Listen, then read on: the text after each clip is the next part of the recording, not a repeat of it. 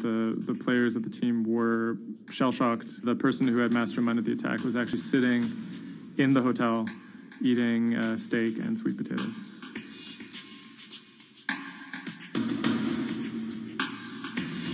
My name is Thomas Rogers. I'm the journalist who wrote the article, The Get-Rich-Quick Scheme That Nearly Killed a German Soccer Team.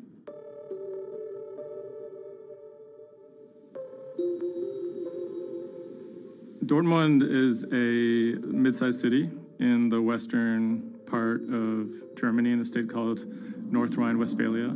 And it's a former industrial city that's kind of fallen on hard times in the last few decades. It was severely bombed in the war, so the center of the city is quite stark. Some of the few high points include its soccer team. My name is Ike Henning. I'm a reporter with Bloomberg News, and I'm a great fan of Borussia Dortmund. Dortmund fans are super loyal. On all match days, the entire city is in black and yellow. It's like a religion. I think more than most German cities, soccer does play a very large role in the identity of Dortmund. In October of 2000, the BVB became the first team in the Bundesliga to actually go public. Salaries for soccer players in the Bundesliga have gone up very dramatically. With such high prices, they thought that by going public, they would be able to compete better with big teams like Bayern Munich. Unfortunately, that didn't go too well. Dortmund bought too many expensive players, high wages, and the club almost went bust in 2005. The price of their shares, it has sometimes gone up, but mostly gone down since they made that decision. So on April 11th, 2017, the team was staying in a hotel on the outskirts of Dortmund. Match days are always special in Dortmund. Everyone is looking forward to it. The team always meets in the same hotel ahead of matches. They stayed in this hotel in order to have a kind of neutral space before games so that they could concentrate, be sort of isolated from distractions, things like that. Everyone was pretty optimistic. They had a chance to go really far, maybe into the finals. I was in the office and getting ready for match day. I was going to meet with a friend, a fellow Dortmund supporter, in a pub. As always, the fans are very excited about matches. On that day, they were heading to play in the quarterfinal against AS Monaco at Signal Iduna Stadium, which is in the center of Dortmund. Shortly before 7 p.m., the players of the team boarded their official team bus. When the bus took off the parking lot of the hotel and turned on the street, there were three detonations, 3 bombs that exploded and hit the bus of Dortmund. 3 explosions occurred close to the Borussia Dortmund team bus. The B team bus had just left the hotel. The explosions destroyed 2 windows in the rear part of the bus. People screamed, people jumped to the ground. The fellow Dortmund fan I was supposed to watch the match with, he called me and said, turn on the TV, there was an attack of the Dortmund bus. And I thought he was like, that was impossible. Some of the players screamed at the driver to keep driving as fast as possible because they were worried that people might storm the bus. German investigators say the explosive devices used in the attack on the Borussia Dortmund bus contained metal pins, and that one had pierced a seat headrest. Unbeknownst to the team members, the actual mastermind behind the attack was, as they were disembarking the bus, was actually eating steak and sweet potatoes at the hotel they had just left. Authorities are attempting to verify a letter left at the scene, claiming jihadists were behind the attack. Because there had been a series of attacks by Islamic terrorists in Germany and Europe, there was widespread suspicion in the media that this was another Islamic terror attack. 3 letters were found at the site of the bombing that took credit for the attack on behalf of Islamic State. There were, however, reasons to doubt this particular narrative. Would actually be a surprise if ISIS were actually part of this attack. Possibly could be employed by other groups like the far right wing to try and shift the blame. The letters had some strange qualities. They were written in a strange German that used big, sophisticated words, but had basic grammar mistakes, as if someone was native German speaker but pretending to be a foreign person. Federal investigators have detained one man suspected of links to Islamist terrorism, one of two suspects whose apartments were raided this morning. Shortly after the bombing, a man in Austria named Rudolf, who was a big BVB fan, he noticed that something strange was going on the stock market related to the team's shares. He emailed the lawyers of BVB, who then forwarded that email on to investigators. The email stated that someone had bought 60,000 BVB put options, a wager that the value of the shares of the team would fall below a certain amount at a certain date. Why would someone buy that ahead of a match and then 3 bombs go off? Something isn't right here. For the person to make money off of that, it required the stock to go down quite a bit in a fairly short period of time. And it wouldn't just be the team losing a match, it would require something much bigger than that. There was another big red flag about this purchase, which is the fact that it had actually been made, number one, on the day of the bombing, but also from an IP address that had been traced to the actual hotel where the bombing had taken place. When 3 explosions targeted the bus carrying the Borussia Dortmund footballers on April the 11th, written notes left at the scene claimed the attack was the work of ISIL.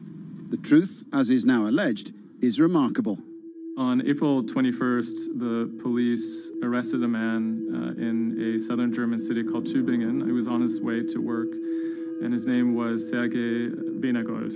He seemed like an unlikely suspect because he had no known connections to the Islamic terror world. He didn't seem like a far-right extremist. He didn't seem like a left-wing extremist either. He seemed to be a completely unremarkable young man.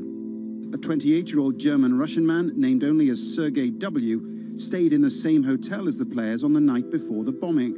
He specifically requested an upper room overlooking the bushes where the explosive devices were hidden. The media dissected why he would do that, what was his past. He had been inspired by the 2015 terror attack in Paris. And he noticed that in the aftermath of the attack, the stocks of French companies went down. And he believed that if an attack took place that was directed at a specific company, that the decrease in stock price for that company would be even more dramatic. It never occurred to anyone that someone would do that out of greed. We now know that the suspect bought 3 different derivatives on the Borussia Dortmund shares. With all these derivatives, he bet on falling shares. The suspect bought the majority of these financial products on the 11th of April, the day of the attack.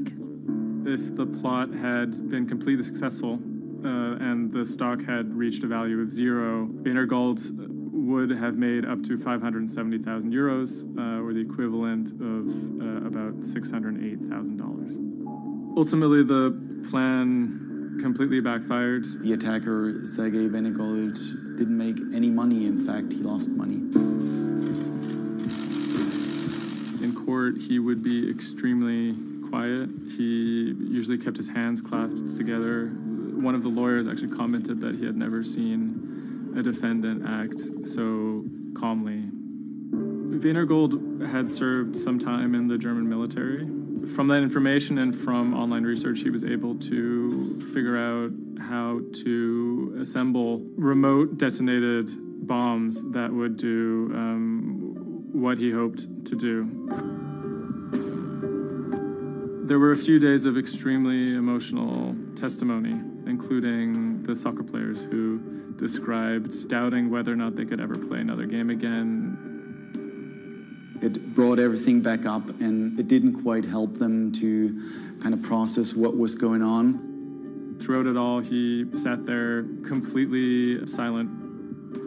The big mystery that was swirling around the trial was the question of why. He may have simply done it because he wanted to impress a woman. Rebecca is a young woman who has a very troubled home life. She ultimately sees her relationship with Venergold as an opportunity to leave that troubled home. Venergold is a Russian immigrant to Germany. He speaks with an accent. He has anxiety in large groups of Germans. She begins to resent the fact that he has these fears and feels a little bit trapped. Rebecca attempts to dump him on multiple occasions, and he threatens to commit suicide if she leaves him. Weinergold apparently told Rebecca that she would soon be seeing a surprise. After being dumped via text message, he apparently began planning for this attack in earnest. Weinergold was charged with 28 counts of attempted murder, which carried a maximum sentence in Germany of life in prison. He claimed that he had nothing to do with the attack, but as time went on, he admitted that he had actually been the person who had built the explosives and had set them off. But he claimed that he didn't want to actually kill anybody. Ultimately, Weinergold didn't receive the harshest possible sentence. He was given 14 years in prison, but it's still a considerable amount in jail in Germany.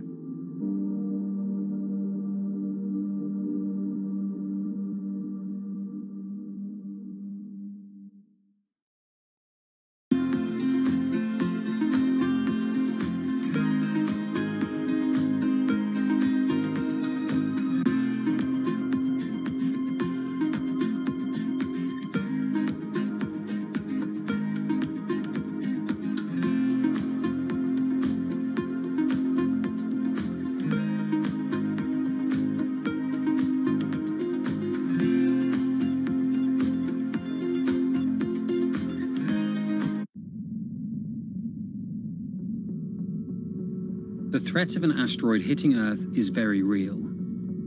If it's big enough, it's also very final. These are very, very infrequent events. The probability is not zero, though. A blinding flash of light streaking across the sky. About 100 tons of space rock falls on Earth every day. Most of it is so small it burns up in our atmosphere or lands unnoticed away from major populations. No human in the past 1,000 years is known to have been killed by a meteorite, and according to NASA, no large object is likely to strike the Earth any time in the next several hundred years. However, one thing is certain: we haven't found them all. There are thousands out there, and we don't know where they are.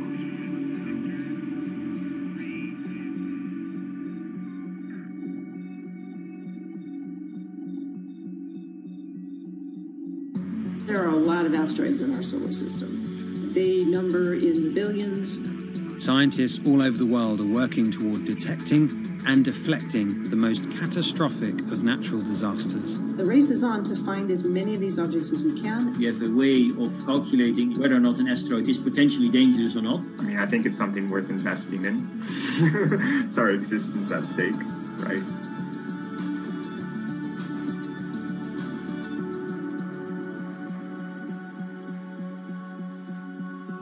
Amy, let's get this one out of the way. It's probably the question you get asked the most, but how scared should we be? Asteroids and comets are a natural hazard that's out there like a lot of other natural hazards. These are very, very infrequent events, these collision events, where an object actually impacts the Earth. The most important thing that we need to know about asteroids is when the next impact is going to happen and how bad it will be. What we know is that an object that's about, say, a kilometer across is capable of causing very, very wide devastation across the planet, really, truly global devastation. The object that wiped out the dinosaurs was somewhere in the neighborhood of 5 to 10 kilometers across, so even bigger than that. At a kilometer, it's still going to be very bad and it will have global effects. For objects that are capable of causing what I would call sort of regional damage, kind of a large major metropolitan area, a city and its surrounding environment, sort of around 100-ish meters. It depends on the details of the composition and so forth. By the 1980s, NASA was cataloguing near-Earth objects. In 1994, stargazers watched as comet Shoemaker-Levy 9 hit Jupiter. The resulting zone of chaos was estimated to be as large as the Earth, and the event became a turning point in the search for asteroids and comets in our solar system. In 1998, Congress tasked NASA with finding 90% of asteroids and comets 1 kilometer wide or larger. Soon after, Hollywood blockbusters Armageddon and Deep Impact brought attention and fear to the masses. The great news is that the vast majority, more than 90% of all the really large 1 kilometer near-Earth objects have been found. The challenge now is working down to these smaller sizes that are still quite capable of causing a lot of damage, but they're just harder to spot because they're fainter, they're smaller. Can you give us a sense of how many are out there in our solar system? We know that there are a lot of asteroids in our solar system. They number in the billions. Most of them, however, are between Mars and Jupiter in what we call the main asteroid belt. This is a region of space where most of the asteroids in the inner part of our solar system live, and they stay there for many billions of years. There is another population, though, that kind of leaks inward and gets into the region somewhat close to the Earth, and we call these near-Earth objects. We think that there are millions and millions of near-Earth objects that are out there in the total population. As of today, we know of sort of around 20, 25,000, something like that. When we first spot an object, we really know very little about it. We just see something moving across the sky. So all you get is just sort of a handful of snapshots, just enough to be able to tell that this isn't an asteroid that we've already seen before.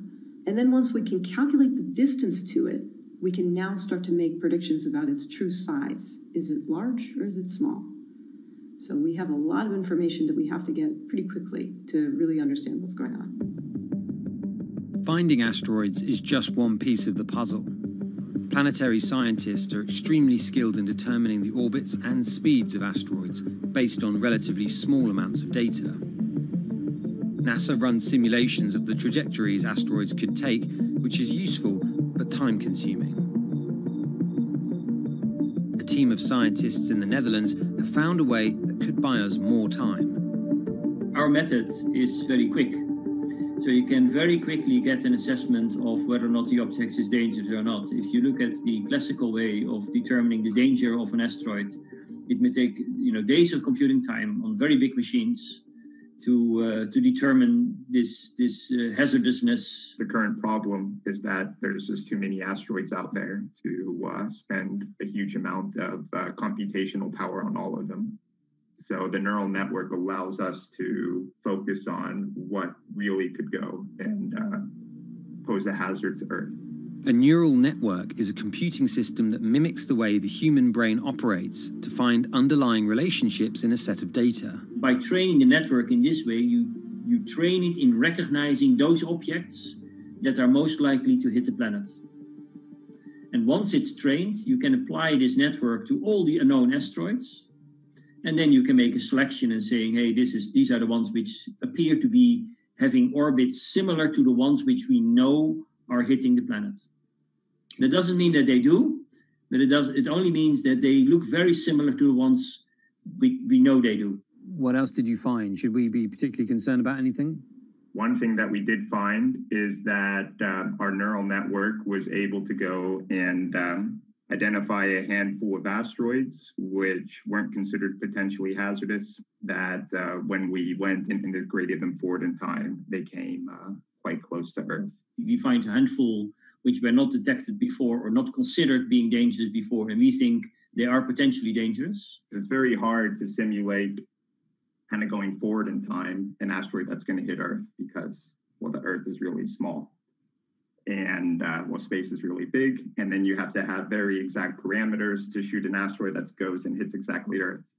And then Simon had the ingenious idea of not even trying to do that and just launching the asteroids from Earth's surface and integrating backwards in time. It's very hard to make it hit. So you need a lot of calculations which all end up in nothing.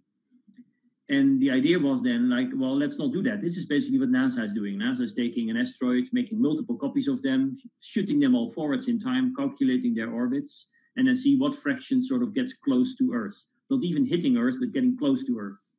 And that they call it a potential impactor. So you calculate the solar system forwards in time for, let's say, 1,000 years. And then you launch asteroids from the surface as if you go forwards in time, would fall on the surface. You calculate them backwards to today, and then you get your orbital parameters of today's asteroids, which you know will land on the planet.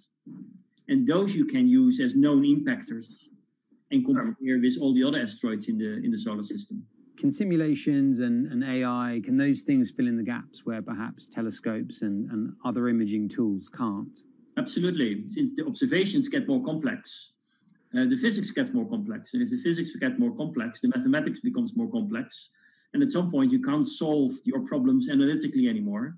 And then this is where the computer comes in. Now we have this trained neural network. We have a way of calculating in a fraction of a second whether or not an asteroid is potentially dangerous or not, and therefore deserves more attention or more time to spend on for really finding out if it is dangerous. When it comes to hunting asteroids, time is critical. What we can do about a potentially hazardous object depends a great deal on what we know about it and how much time we have before the encounter.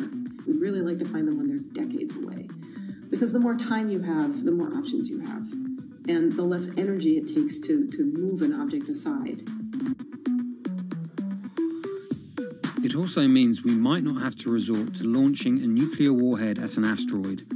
Until recently, pretty much our only choice. That's an option of last resort, in my opinion, yes.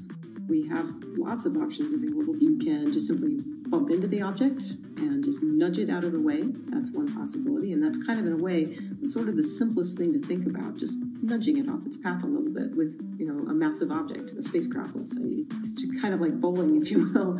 If you have a long time or a long stretch of runway in the lane, just a very small twist on the bowling ball will make a big change in where it ultimately ends up. Another option would be something where you take a very big, massive spacecraft and you park it next to the object and you use the force of gravity as a towing rig. That takes longer, though, and you need to be able to send a pretty massive spacecraft, and it obviously depends a lot on how big the asteroid is. Other options start to get more and more complicated, and they range from painting one side of the object a white color and painting the other side dark, and then letting the pressure of light sort of perturb its orbit. In a departure from the lab and computer simulations, NASA has real plans to rehearse kinetic impact deflection. In 2021, the agency will launch DART, the Double Asteroid Redirection Test mission, which will intercept a 160-meter asteroid in 2022. Better to practice now before we have to deal with an actual threat. In the meantime, discovering asteroids is our best bet. Thousands of scientists and amateur astronomers around the world make up an informal network that survey the heavens. But that may not be enough. NASA wants more resources to map our solar system and better technology. We need to ramp up our network of sensors, and also we need to just continue to strengthen our network of international observers so that we can get follow-up, because we find these objects when they're distributed all over the night sky. Once we get more observations, we get better data, we can make better predictions. If you look at the big impactors we have had in the last, let's say, 20 years, or maybe 30 years, or 50 years, most of them we haven't seen coming. So the real danger, I think, comes from the objects we don't know about, and not from the objects we do know about. This particular natural disaster, like a lot of natural disasters and like climate change, is a problem of the global commons. So the thing that we risk collectively is that it sort of then becomes nobody's problem, and nobody takes ownership over it. The asteroids are all over the sky. They just truly cross boundaries and borders with a second's notice. I kind of imagine in the future, maybe lots of small satellites around the Earth that are always going and looking outward. I mean, I think it's something worth investing in. It's our existence at stake, right?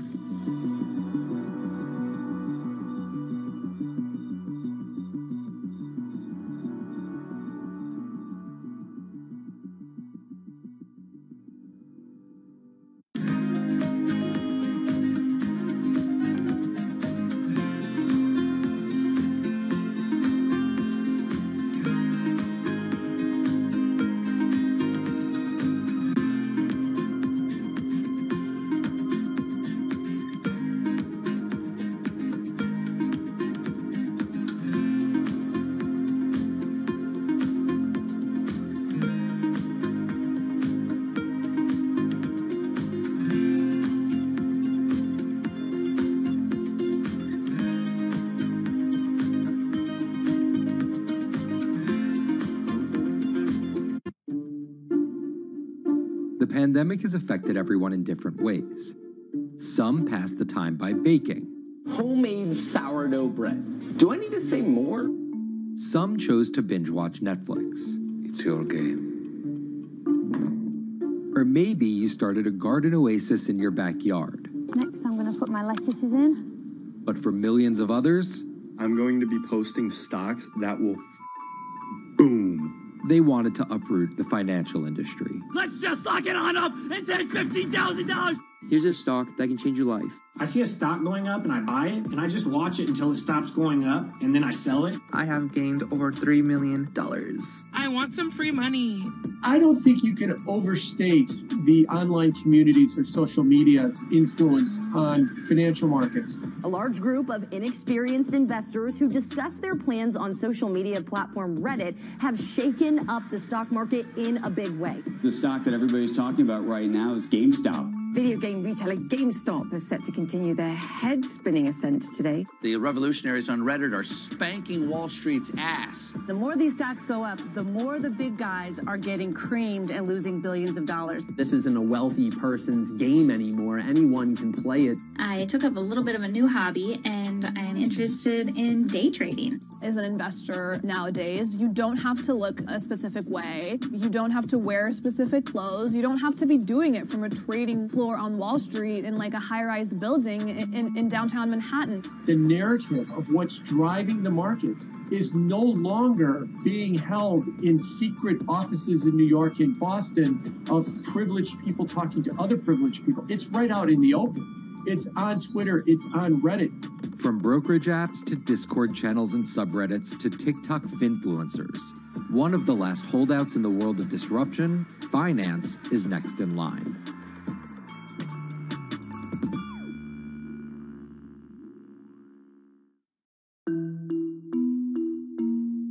Investing should be as ubiquitous as shopping online. That's Vlad Tenev, the CEO of Robinhood, the online brokerage app, talking about how he wants his app to disrupt the world of stock trading like Amazon disrupted the world of home shopping. And I think that speaks to exactly the mission that a platform like Robinhood has, which is to democratize investing. Robinhood was started in 2013 by Vlad Tenev and Baiju Bhatt in, where else, Silicon Valley, as an alternative to the big brokerages, but with one big difference. As they were building the social network around finances for people, they realized that there was a gap in the market and that free trading could become something that they could bring to the markets, they could disrupt the industry. While no-fee trading is industry standard today, it was unheard of when it was first introduced. The online brokerage industry was really innovative when they came on the scene 10, 15 years ago, but they kind of stopped innovating where you haven't seen those commissions come down beyond $5 or $6 or $7. Robinhood think that by offering zero commission that they're going to push people onto this platform. And on top of no-fee trading, the customers Robinhood was courting have been long overlooked in the world of finance. So the typical customer of a Charles Schwab, for example, is putting a lot more money in that brokerage account than the typical customer at Robinhood. Even today, with all of its popularity, the median account size is about $240. There's Fidelities in the Schwabs and the E-Trades of the world. They look down their nose at those kind of accounts. I don't want a $1,000 account. They're just a headache. I want a $100,000 account. And this is key here, right? Because the thing about Robinhood that's different than every other single brokerage platform is how easy it is to use.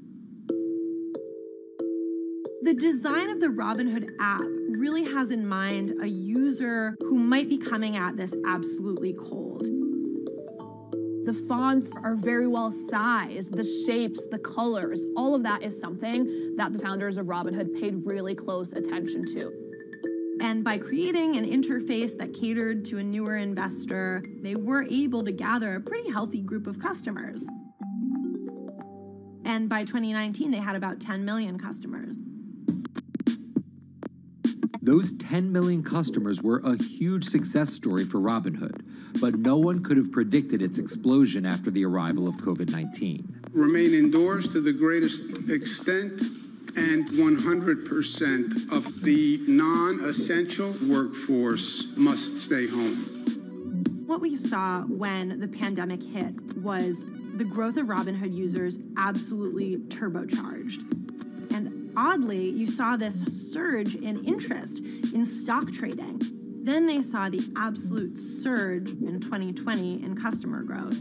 And now, by many accounts, they have more than 20 million customers, which is pretty extraordinary. So the next step for them is to figure out how to monetize those users and how, even with their small account sizes, to get them to grow with the company and, as it releases more products, come along with them.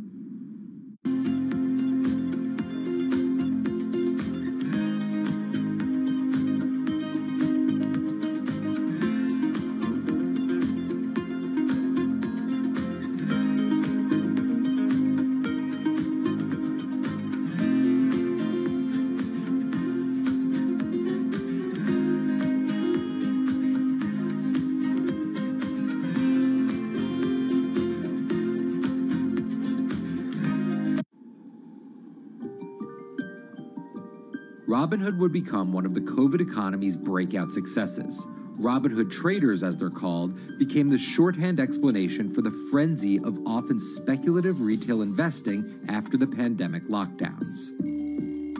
Kids wake up in the morning, they go on Robinhood. They're, in the shower, they check Robinhood. Kids are learning how the stock market works at 18 while they're at school, checking their phones in between classes because notifications pop up telling them what their stocks are doing that day. With these new tools, millennials and Gen Z are investing in the market in ways their parents could have never even dreamt of. That is sort of key when we talk about the divide between older and younger generations, is that the younger generation is exposed to so much more information and tools at their disposal to do what they want in the market.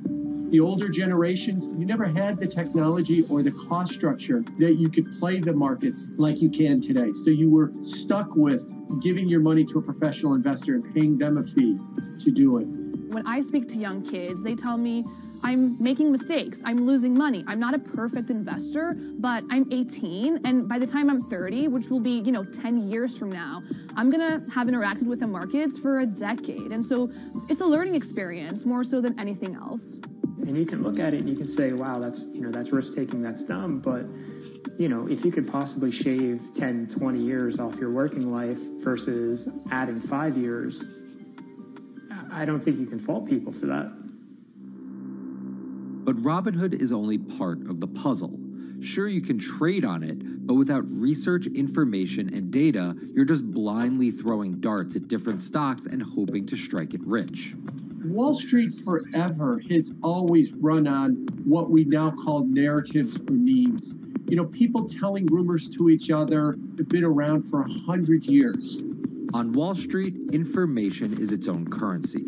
Historically, either you had it or you didn't. And the people who had it had a huge advantage. In the past, those narratives and memes didn't have a network effect. It would be one person telling another person over the phone. In fact, when I broke into this business in the 80s, a lot of people used to complain that they weren't on the call list to get those ideas. Social media changed all of that. Fast forward to 2021, that's being done on the internet now. And that's being done on Discord and Twitter and StockTwits and Reddit. And the impact is very similar, but orders and orders of magnitude larger. As social media has played a bigger part in our lives, it's also played a bigger and kind of more important role in how people find investing ideas online and on these platforms. How do those ideas spread? On TikTok. Yes, that TikTok. Soon may the weatherman come to bring us sugar and tea and rum. People aren't just going to it for sea shanty videos. The personal finance hashtag on TikTok has garnered 3.5 billion views from its 1 billion monthly active users.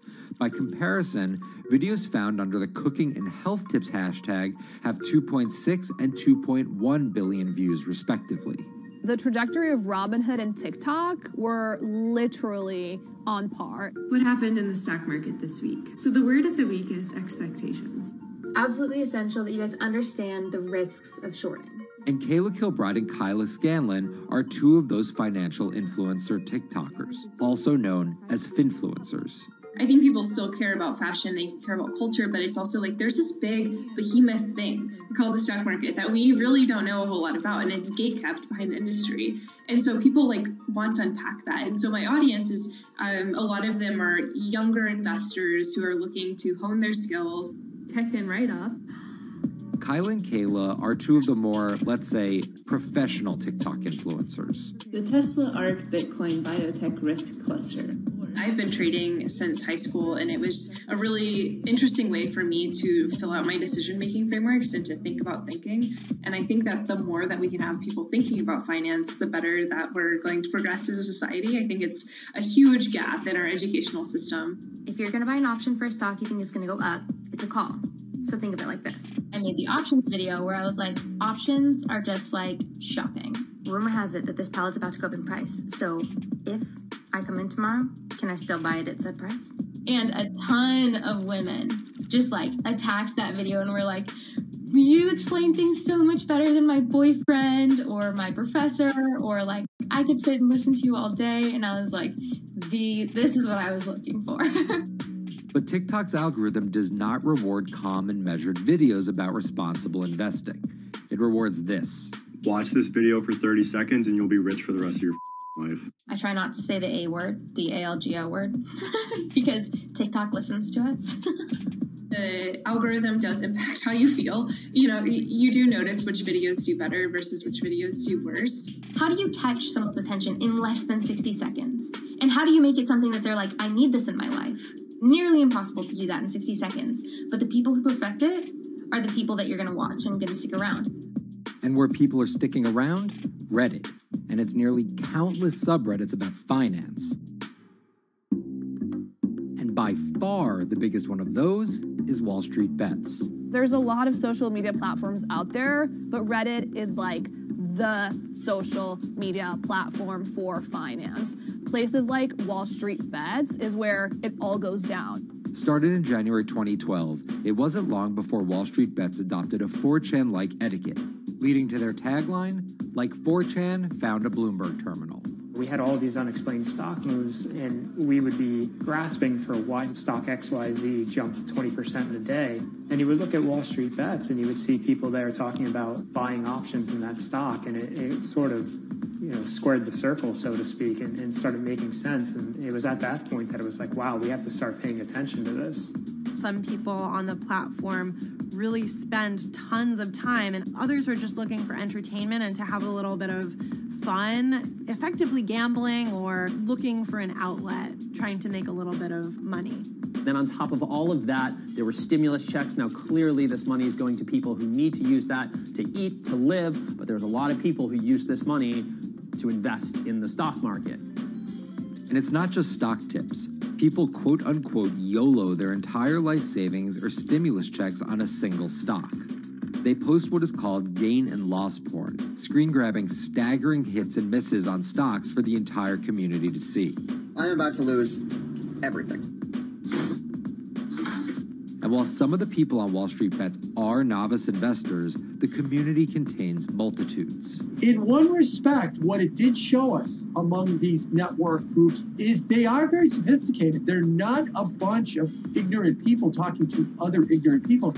And this is where the pieces of the puzzle all come together to wreak havoc on Wall Street for a solid week in early 2021. It's pretty clear that the combination of more people having retail brokerage accounts and trading apps and more people being stuck at home looking for some kind of entertainment and some kind of community online came together in this very singular way.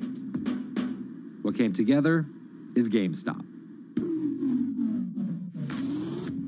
Let's go back to the beginnings of what happened with GameStop a couple of years ago.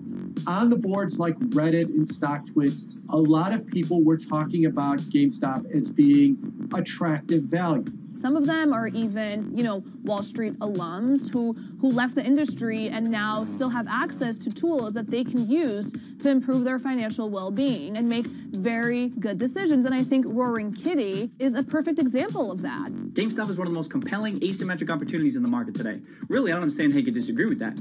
At the same time that this crowd was talking it up, the hedge fund institutional crowd didn't like this stock at all, and it had the largest short interest of any stock in the New York Stock Exchange going into late 2020. Short selling is a bet that a stock price will fall, and it's a fairly simple concept. An investor borrows a stock and then sells it. The investor is betting on buying the stock back later for a lower price before returning it to the original owner, pocketing the price difference. What a short seller would tell you is that they almost act as a policeman in financial markets, or they're at least looking for companies that aren't what they say they are. And that can range anywhere from an outright fraud that some short sellers try to expose to just a company that's not worth as much as investors think it is. The problem is, if the stock price rises, the short seller has to come up with the money to buy the stock back. And the more it rises, the more it costs. And that's what's called a short squeeze. And the hedge fund Melvin Capital was on the wrong end of that squeeze. Melvin Capital lost over 50% of its money in the month of January alone, just from being caught in the short squeeze of the stock. This is where the disruption comes in. One of the most wild stories you're ever going to see. GameStop shares absolutely going nuts. In less than a year, the company's stock has jumped from less than $3 a share to almost $350. Cheers, everybody! Roaring Kitty has turned $50,000 or so investment into some $14 million. Whoa! Investors all over social media use the free trading app Robinhood to wreak havoc on Wall Street. They're actually piling on into some of these stocks to really hurt the professional short sellers. And they all used Reddit, Twitter, TikTok, and Discord to tell one another to keep buying and, quote, hold the line and not sell GameStop. People are getting cheerleaded for jumping in, buying at the highs. They're saying, keep going. And it was working too, until Thursday morning, the trading app Robinhood sent out this tweet. In light of current market volatility, we are restricting transactions, including GameStop. People were really angry. Robinhood was supposed to allow the regular people to play the same game these big boys are playing. But instead, we were all taken for schmucks, and they screwed us. Shares of GameStop are jumping again now that retail investors are being allowed to buy shares of the stock. But what we learned is that when people organize online, they have the ability to disrupt the market. And it was a big sign. The ivory walls of the institution aren't as powerful as maybe the institutions thought them to be. I don't know if pumping up GameStop was the best use of billions of dollars, but I think that as a signal to society, it was pretty interesting and powerful. The GameStop saga was so impactful that both Vlad Tenev and Roaring Kitty were called in to testify before Congress to clarify each of their roles in the saga.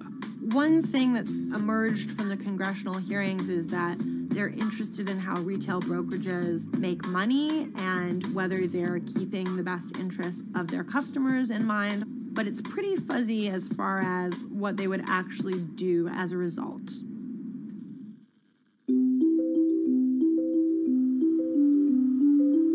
While the frenzy around GameStop eventually subsided, it didn't take long for retail investors to find other areas to invest their money. Take a look at Bitcoin going bananas over the weekend. Bitcoin forms a brand new all-time high. It was after GameStop started to drop that we saw Bitcoin really go up to over 60,000. How much further does this rally have to run? It's compelling to say that money shifted from one venue to the other. While correlation doesn't equal causation, there's a chart out there showing an inverse correlation on meme stocks going down and cryptocurrencies going up. There's definitely an aspect where people are making money on stocks and then moving, they're agnostic, they're not hedge funds. They can invest wherever the hell they want. It's a classic sort of momentum trade. They're going to wherever the winners are and they're willing to jump on and, ride it. So whether it's meme stocks like GameStop meme coins like Dogecoin, or entirely new ways to invest in art like NFTs, the new kind of retail investor is making its presence known.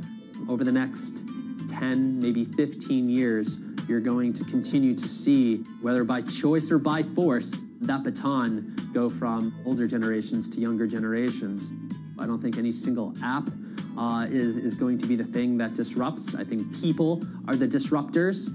How people get ideas about what to invest in has become increasingly entwined with social media. And as social media companies govern more and more of our lives, the fact that now they're tied in more intimately to people's wallets is something that we might want to understand better. Usually what disruption, I think, means is technology comes in, whether it's blogs to the newspapers or online retailing to brick and mortar. They come in and they're in the same business, but they just do it in such a gigantic cost savings that it causes everybody to switch. Well, that's the risk that happens here, is that it's so much cheaper to just manage your own money. We're not there yet, but costs and conveniences are moving in that direction. So I'd say, Wall Street, you haven't been disrupted yet, but you could be in the coming years, and that the final chapter on this story hasn't been written.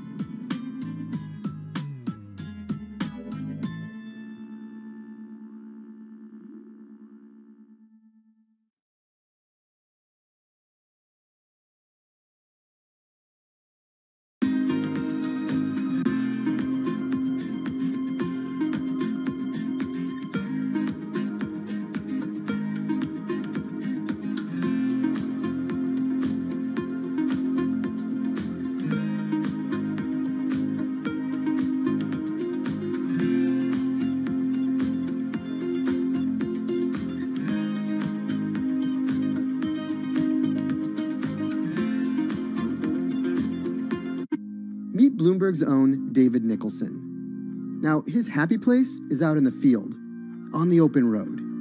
But like the rest of the world lately, he's been working from home a lot more than he's used to. COVID-19 has prompted a massive urban exodus as professionals of every ilk yearn for more space to live and work. As a result, rural areas have exploded, and they're poised to experience a resurgence as more and more families pack up and leave the big city to try out life in the burbs. But there's one problem with that. Not all internet speeds are created equal. Anyone who might need to upload or download large files for a living may not want to pack up and move to that cabin in the woods just yet.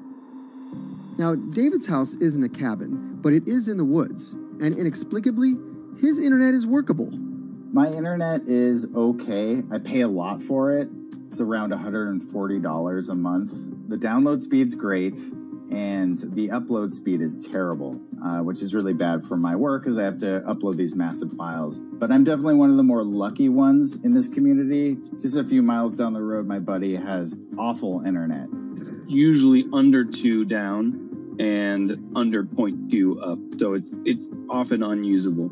Some days it's around 1, and other times it'll drop down to about 0.2, 0.3. I just want to be able to have internet at my house without having to go outside the normal ways of acquiring internet. It's really frustrating. We're literally a few miles away from downtown, and it just cuts off. This is a problem, and the solutions are not there yet, because getting high-speed internet in rural areas en masse is something our providers may simply not be ready for.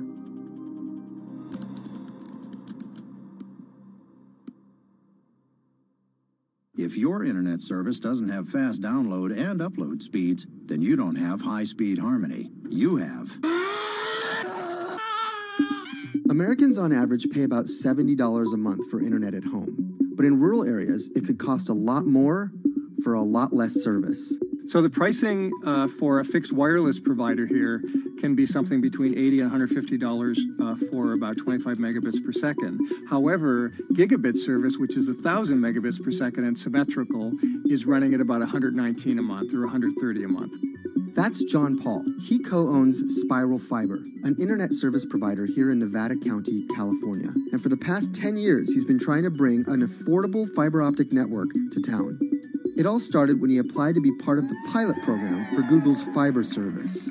Across the country, civic boosters have been going to extremes, chanting, singing, Google in the morning, and marching, trying to get the search engine giant to look at their town. The internet these days is crucial to be in the world, to be a part of the world, and to be connected to your community. Google ultimately went with Kansas City, Missouri, which left Paul on a mission to get funding to lay out fiber optic networks for gigabit service. Over the next several years, he would attend conferences and pitch venture capitalists and apply for grants to make his vision come to life. One of the biggest roadblocks to building infrastructure for the internet here in the United States are the existing large providers. They have their land staked out.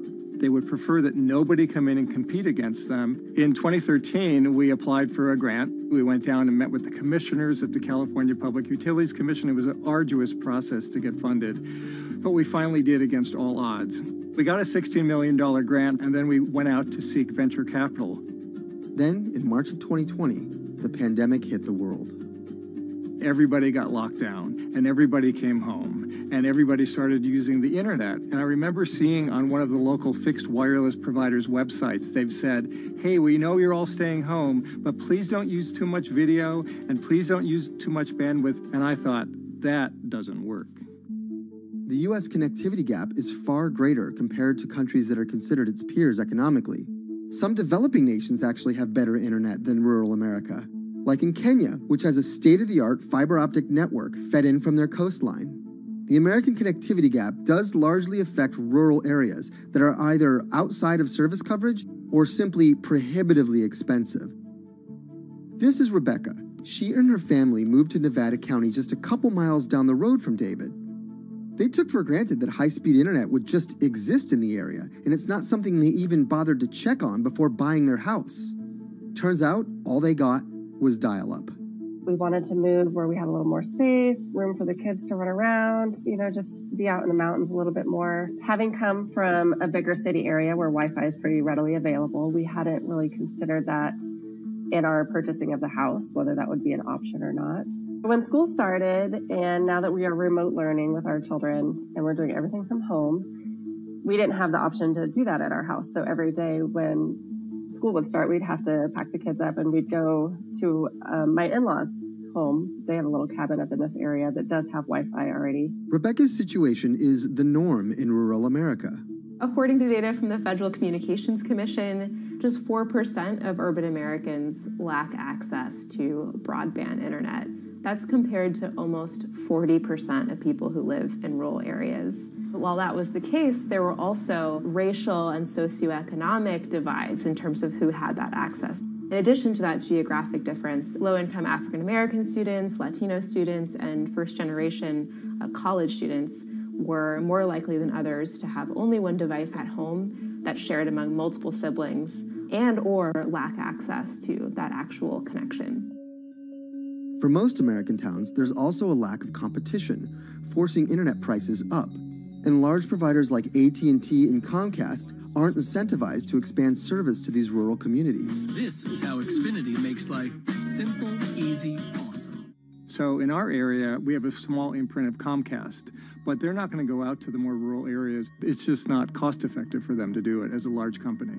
In order to lay fiber cable, you're actually physically digging trenches into the ground. And for internet service providers, they're primarily focused on maximizing their profits. And so the fewer customers you have, in any square mile and the more fiber you have to lay, that's just kind of harder to pencil out from a purely economic standpoint. AT&T released a statement on the matter, expressing the need and desire for government assistance to fund fiber optic expansion to areas deemed unprofitable. Comcast released a similar statement encouraging more public-private collaboration on this effort. Federal agencies do offer grants to help communities build broadband networks, but many have argued that there's not enough flexibility on how to use these funds. The COVID-19 relief package passed by Congress in March and signed by President Donald Trump awarded $43.3 million to 51 projects on the East Coast alone. But it also stipulated that these projects needed to be up and running by December 30th. For contractors who plan projects months and years in advance, it's a scramble to rearrange their schedules to meet that deadline. So what we've been asking the federal government to consider is at least as long as the projects are getting started, knowing the projects are being put into place to expand both remote learning, working from home, and opportunities like that that are truly driven from COVID. We're moving as fast as we can regardless, but hopefully they'll give us some more time. Talking to John Paul, it's clear that he believes broadband is something that can transform a community and should be considered a public good. One of the first communities to come on in the United States with full-on gigabit service was Chattanooga, Tennessee. Now, they're a bigger city, but they're a city that was economically in a downturn. In the last 15 years, the city of Chattanooga has turned around in an amazing way. It's a nexus for young people to move to. It's a place where technology happens. It's not just about logging on to Zoom, to connect with your colleagues who might be in New York City. It's also your ability as a small business, operating in the town of Nevada City or wherever it may be to, quickly upload your payroll documents or something onto the cloud, or to quickly, swipe a customer's credit card. There's just some really basic business functions and mechanics that I think people in big cities really take for granted, and that are just going to be a much bigger challenge for small business owners in rural areas.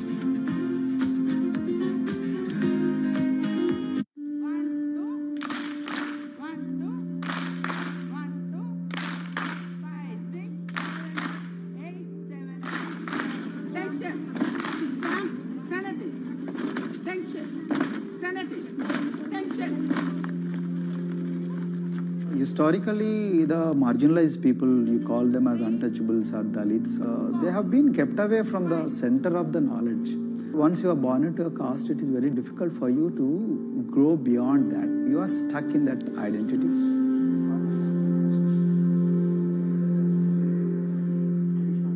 Education is the best way of liberating them. So that's how I chose to work in education sector. The kind of education that we are giving to the marginalized people is going to change not just the fate of these communities in Telangana, but it is going to be the source of inspiration, source of hope for all the marginalized in this country.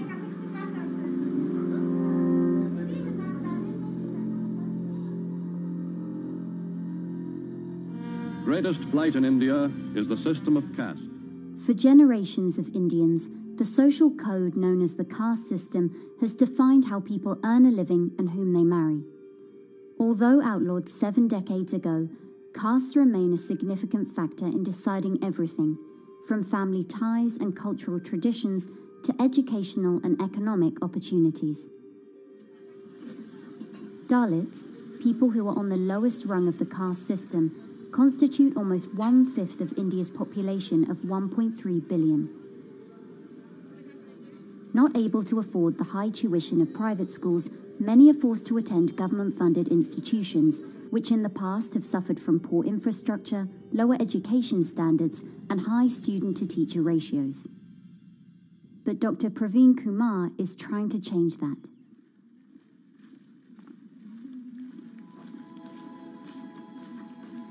I am currently working as head of Telangana Social Welfare Residential Schools. So totally above 400 schools I manage. These are all residential schools for the students who are historically marginalized but talented and then poor. My friend also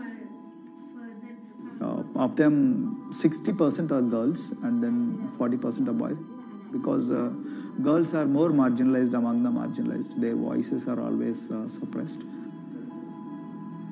My approach to improve the conditions in the schools has been put your eyes and ears on the ground always. Talk to the parents, talk to the teachers, talk to the students, stay in the schools and then understand their problems, their challenges, both in classrooms and then the corridors and the dorms. Then go to the dining halls and see what kind of food they are eating, and then go to their homes and then what kind of food they are getting and what kind of challenges the parents have. One of the important changes that I brought in after I took over was to complete the transformation of mother tongue to English medium, because English medium, as I said, English is the language of emancipation. A language that connects you to the whole body of knowledge in the world. So we had to train a lot of teachers. Refer to the dictionary also, okay, and find out the new meanings, as well as you're going to describe about. Hey, Richita, how are you? Hi, Sindhu. Fine, thank you. And how about you? I'm fine too. It's been a long time. Identity is extremely important. There is a scientific evidence to prove that your sense of identity is extremely crucial to your growth as a successful human being in your life. If you accept an identity which is very humiliating, which reminds you of very painful past, I think that identity will not help you to grow. I'm not saying that you should forget your past. I'm not saying that, but that should not be in the bubble in which you must live always.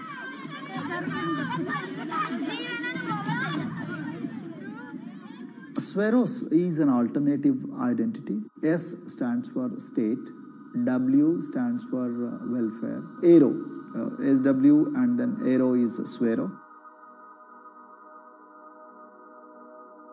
So the idea is your dreams have to be skybound.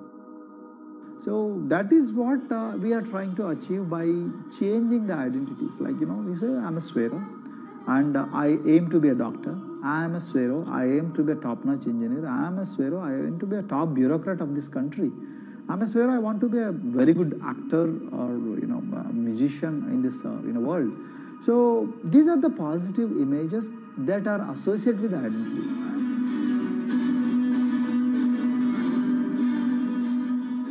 Just to give an example to you, in 2012, in our institution, we used to produce about 6 doctors per year. But because of our, this self-liberating ideology of Sveroism, we have, this year, we have produced about 189 doctors. This is phenomenal for any poorest of the poor people. You know how difficult it is to get into a medical colleges in this country. So, but today, because of this ideology, the students have been able to achieve this, feat. Pujita has been a farm laborer, and her parents themselves are agricultural laborers. And then this girl used to sell vegetables, but thanks to the residential education institutions, she came to the Gaulido campus, and then she toiled very hard for 1 year, despite many problems. And today, I'm so happy to share with you that she has joined one of the prestigious medical colleges in the state of Telangana, Usmania Medical College, and then in future, she hopes to be a gynecologist. So this is the journey our children are hoping for. Similarly, the Mount Everest expedition. At Mount Everest expedition, we are very fortunate enough to place the youngest ever female in the history of this world on the peak of Mount Everest. How did this happen? It's all because of an ideology that helps you to liberate yourself.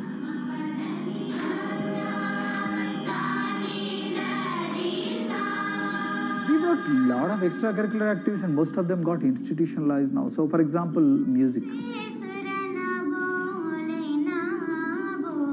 Similarly, the games. We have so many coaching academy. We have boxing academy, we have wrestling academy, we have handball academy.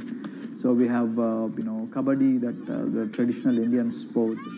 We have golf. We have introduced the golf also. Like golf is generally played by so-called rich people, but today even poorest of the poor people also are being trained in golf in our schools.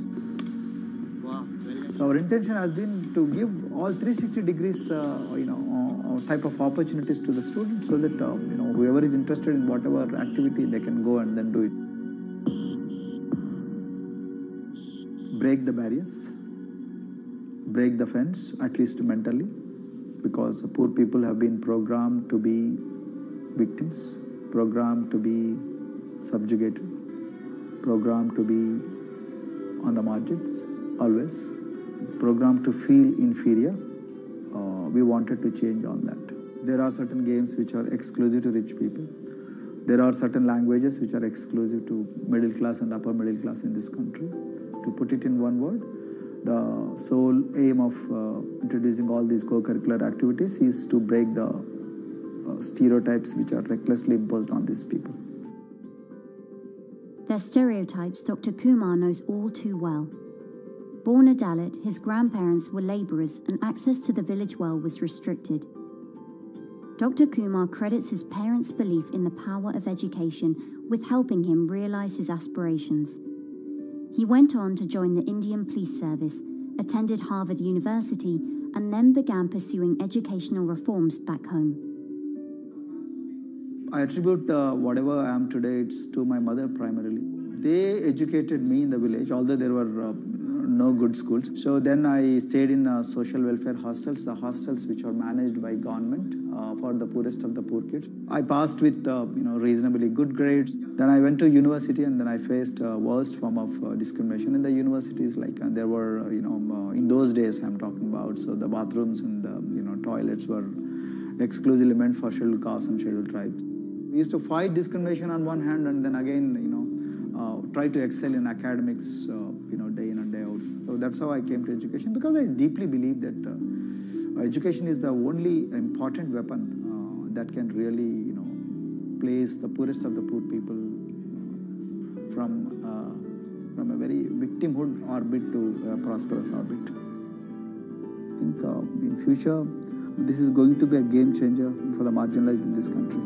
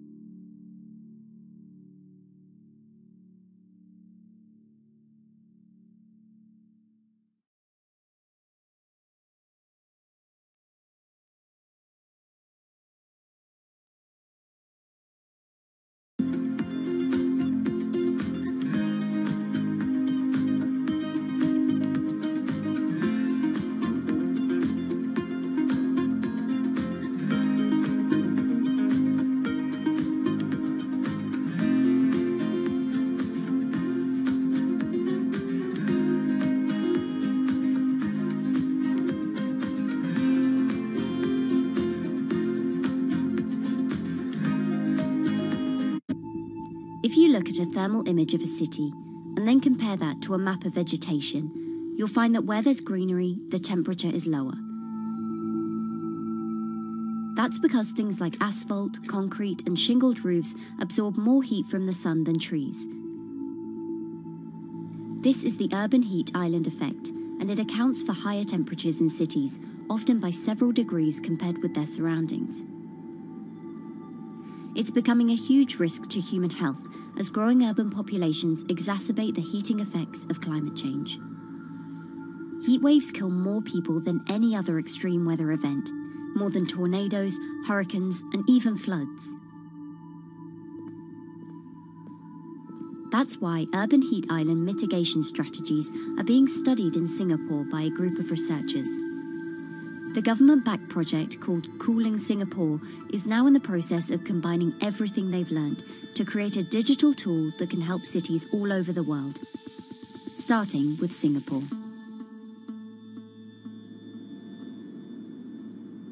In Singapore, close to the equator, temperatures regularly rise above 32 degrees Celsius or 90 degrees Fahrenheit.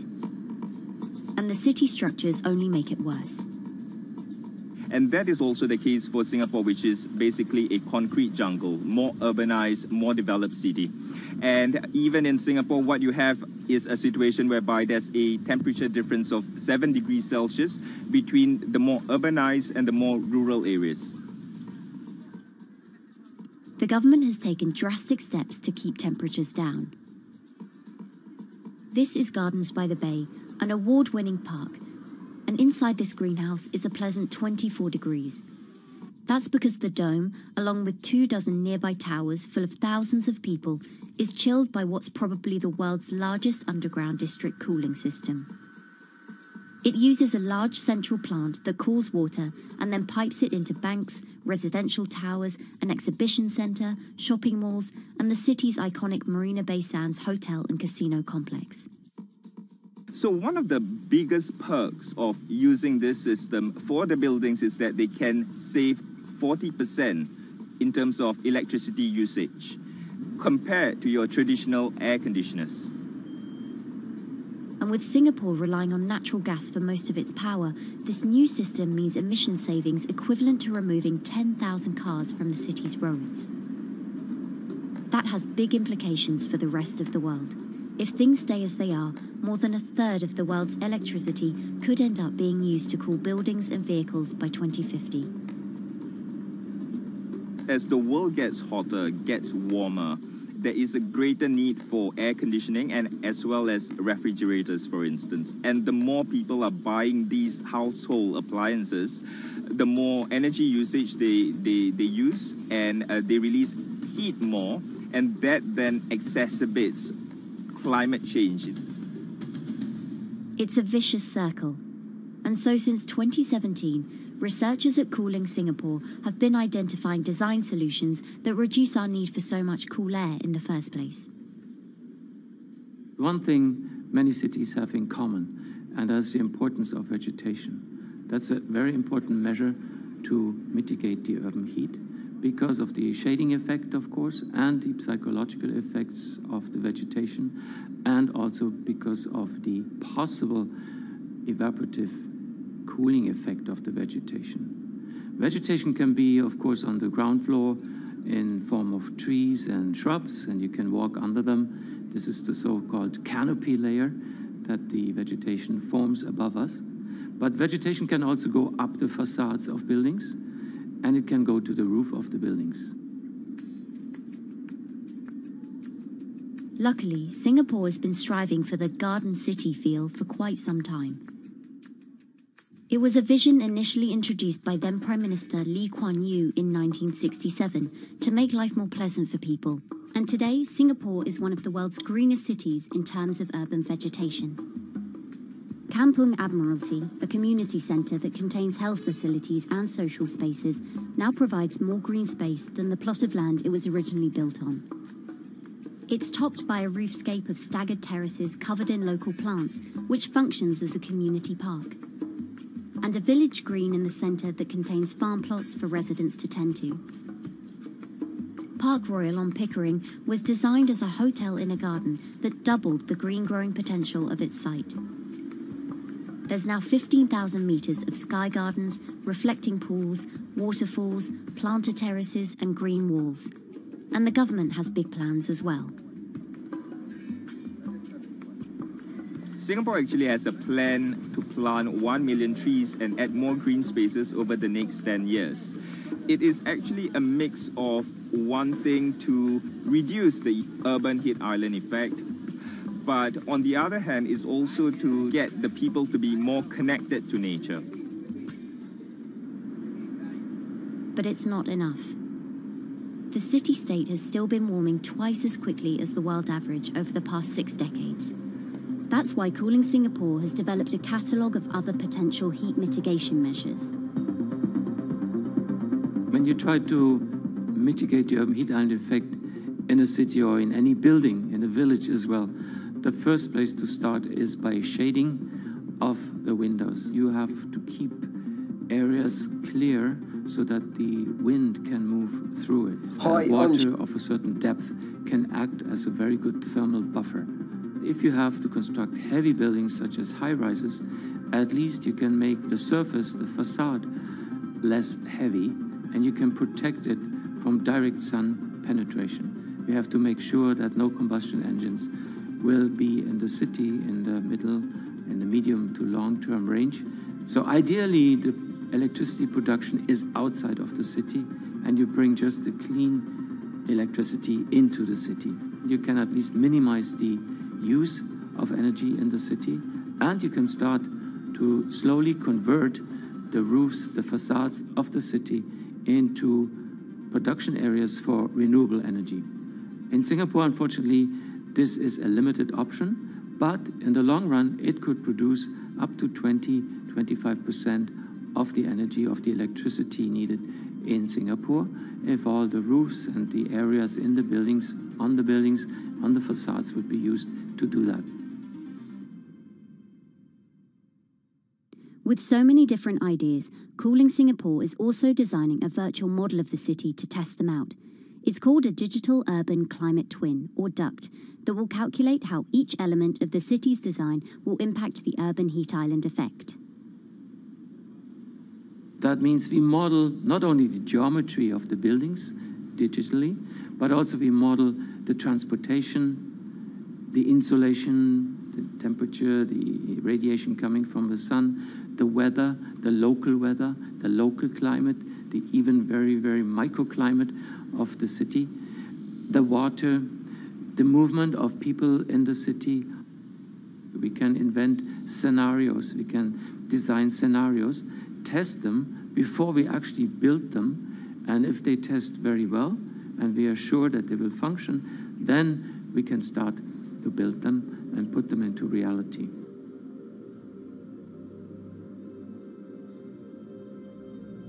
Singapore will be using this new tool to figure out which actions it should take next.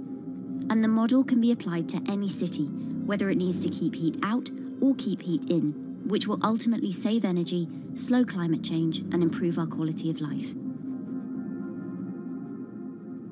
So this is something that Singapore will be able to export, maybe even together with its city development systems that it already has.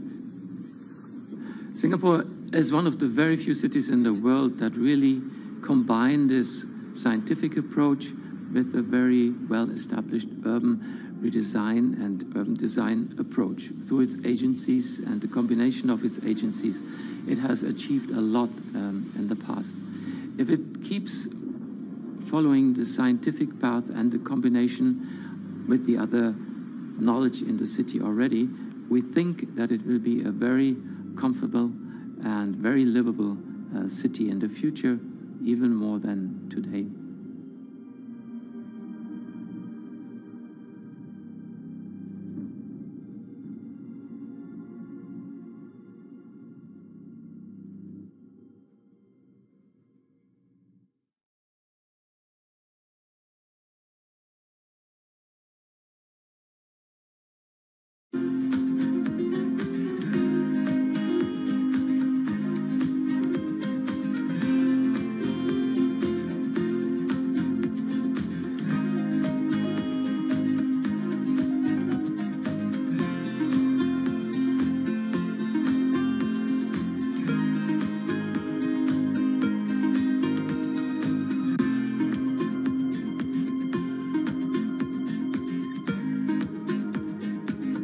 Times are tough. Jobs are scarce. It's risky to be outside and around others. Seems like there's very few ways to make extra money during a pandemic. So I guess I'll just hunker down and binge social media until this all blows over. Wait, don't these people make money? How do these people make money?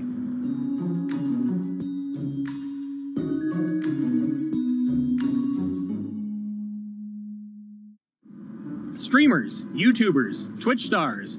How do they make money? Is it a lot? Is it a lot of work? I know, I gotta ask somebody in the biz, and I got just the guy. Austin John Plays. This is your full-time job now, right? As of November of last year, yes. This was always just kind of like a side thing. Like, any money that I made from doing my videos and whatever else, I never touched that because I didn't really think of that as being like real money. And then it started coming in more and more. And then it was like I hit my first day that I broke $1,000 and I was like, this is actually going to be money. How did the YouTube channel come to be? When the game Pokemon Sun and Moon came out for the 3DS, there was like things that I learned about the game, and then I wanted to just share that information with people. And at the time, I didn't have any way to capture a screen or anything, so I found like generic footage and I kind of put it all together with so much editing. And that video got 6 views.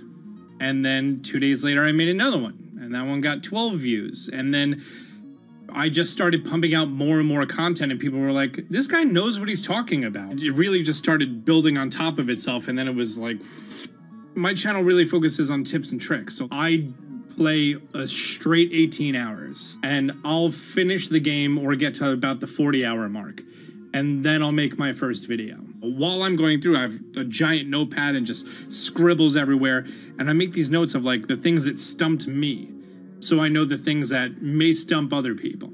What do you need to think about if you're building your YouTube channel? 1, you need to do something that you're passionate about. Not that you like, not that you think you're gonna make money on, something you're passionate about. The other thing is something that other people are passionate about. It holds a special place to them. And third is, it needs to be something that people are gonna seek out information on. In order to enter into the marketplace, you either need to be better than everyone else, you either need to be faster than everyone else, or you need to be more accessible than everyone else. And you can't be more accessible because it's already on the platform. Granted, if you understand how the algorithm works, which is very similar to Google Analytics, then yeah, you can have a little bit of a head start. But if you're not doing it faster, and if you're not doing it better than everyone else, then why should anyone watch your channel? So my income as a YouTuber kind of breaks down to 3 different ways. 1, which is the bulk of it, which is ad revenue. Whenever you go and you watch a video and then there's an ad and then you wait 5 seconds and you hit the bottom right corner and then you go on to the next video, or a non-skippable ad, or the video starts immediately, you get the little banner ad at the bottom, or if you scroll down from the video, the first thing that shows there is an ad. Those are the 4 different types of ads that can appear on every single YouTube video. And all of them pay a certain amount. It varies on lots of things, like the country of the person who posts it, the country of the person who watches it, the time of year, where you are in the quarter, if there's anything going on with a reduction in ad revenue. Like, great example, COVID-19, companies weren't spending as much on advertising. So because of that, CPM went down. CPM stands for click per thousand. I'm using the Roman numeral for 1,000. And that means that for every 1,000 views, you get a certain amount of money. Now, on low ads, when I first started off, my CPM was 30 cents. So every 1,000 views, I made 30 cents. But then once I signed with an MCN and I started making more quality content and more engaging content, some of my better videos and certain times of the year, I can see CPMs as high as $12 to $14. And there's a big fluctuation between, you know, if I post a video when there's no ads being spent, like January and February, that's the reason a lot of your favorite YouTubers and also TV shows don't post new videos in that time of year because ad rates are down. Why are they going to make content then? Instead, you're recording and you're bulking up for when ad revenue is higher. The second way that a YouTuber makes income is support, crowdfunding, things like that. When I first started off, Patreon was really the only option, but then they started rolling out supporters and members for YouTube channels. So whenever I have a live stream, you can click a button and then you can become a member, and then you get special icons next to your name. I believe they're called badges. Or on any video, you can hit the join button, and that helps support the channel. And then the third aspect of that would be merch.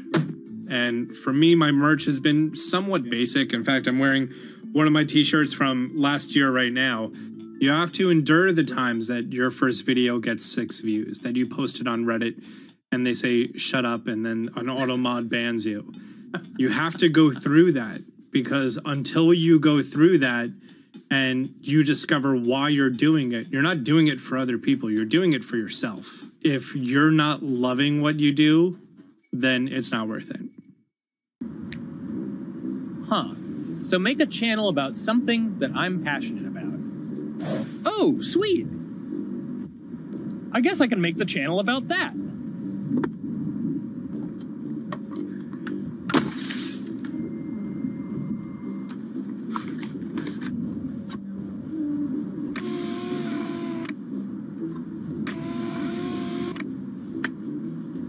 Now, how do I grow an audience? How do I get popular? It's all about diversification, right? You have to have a massive Twitter following. You have to have a massive Instagram following. You have to have a massive YouTube following. Of course, you have to be on Twitch, which is the key platform. But basically, any way you can get in front of your audience, you can engage with your audience, is going to drive those clicks, which ultimately drives the advertiser revenue that you get back from all of these platforms. It's me and Dan playing video games and talking in a funny manner over them. They're not just people who are good at games, they're actually people who are good at online engagement, online entertainment, first and foremost. You have the right to remain stylish. Anything you wear can and will be used against you in the court of fashion. The streamer is either very, very talented at the game. The best player in the game is generally going to draw a crowd because people like watching people who are very good. On the other hand, they're either very, very good or funny, charismatic, whatever it is on that side. Oh, no. You know, it becomes more of a show where they talk about other things outside of the gaming world, and gaming becomes really just a backdrop and an excuse to engage with that audience. There were those weird, like, Ronald McDonald, like, straight to VHS movies. You remember those? I'm personable, I'm chatty. I would kind of, when boring things were happening in the game, I would ramble on about, movies I'd watched or books I'd read and, or conversations I'd had and stuff like that. And so I think being personable was a big part of that. It's not just getting on and playing games. It's getting on and being an entertainer. You are putting on a show. All right, now let me go ahead and grab the samurai sword that every gym has. Okay, he's dead. To have a larger audience and to have that audience, I think, stay with you, you have to bring something extra. You have to find your niche. You have to find what works and what connects with the audience and what makes them laugh and what makes them keep coming back. You got to make it a little more exciting, all right? Throw in a hanging bishop. Have everybody in suspense for a moment. I think the real most important thing is to just get used to being on camera. Like in any sort of performance thing, is get used to talking on camera. My first few videos were terrible, but because I sat down and did it for 6 to 8 hours a day, I just got used to talking and I got over that uncomfortable hump. If you go into Twitch purely with the expectation that you're going to make money, make a job out of it, have all this growth, and it's going to be great, you're probably going to burn out prior to getting to that point because there's very little payoff for a long time, right? Like multiple years generally before you really start to see a payoff. And so, those first few times you're streaming, nobody is there. One person shows up every 30 minutes, says hi, maybe, and leaves, right? Like, it's very discouraging, I think, for a lot of people. And so you have to be there just loving it. You have to love talking to yourself when nobody is around. You have to love just the game that you're playing, all of that stuff, because it takes a while. And I think a majority of people burn out prior to getting to the profitable point of it. And there you have it. My very own YouTube, Twitch, Discord, and streaming channels all ready to go live. It's a veritable social media ecosystem just on the verge of thriving. So, don't forget to smash like and subscribe, and visit my Patreon for perks. Also, go to my merch page. And one last thing, stay cool, my friends.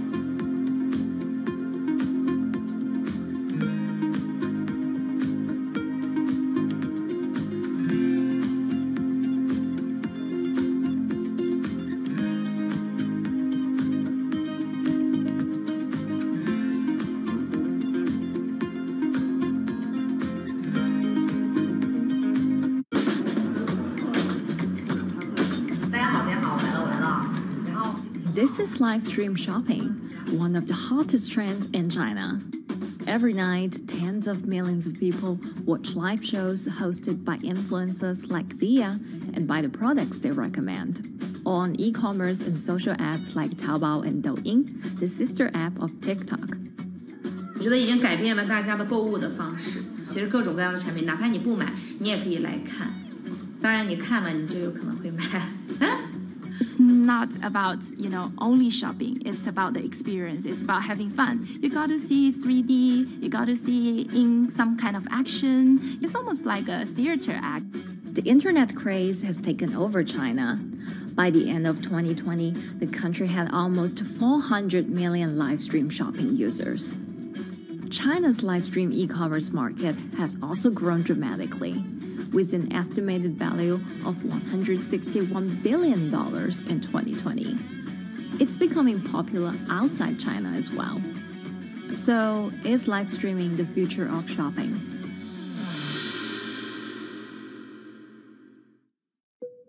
Live streaming is not a new thing. In China, it started in 2015 with the rollout of 4G. And it was first used for entertainment and socializing.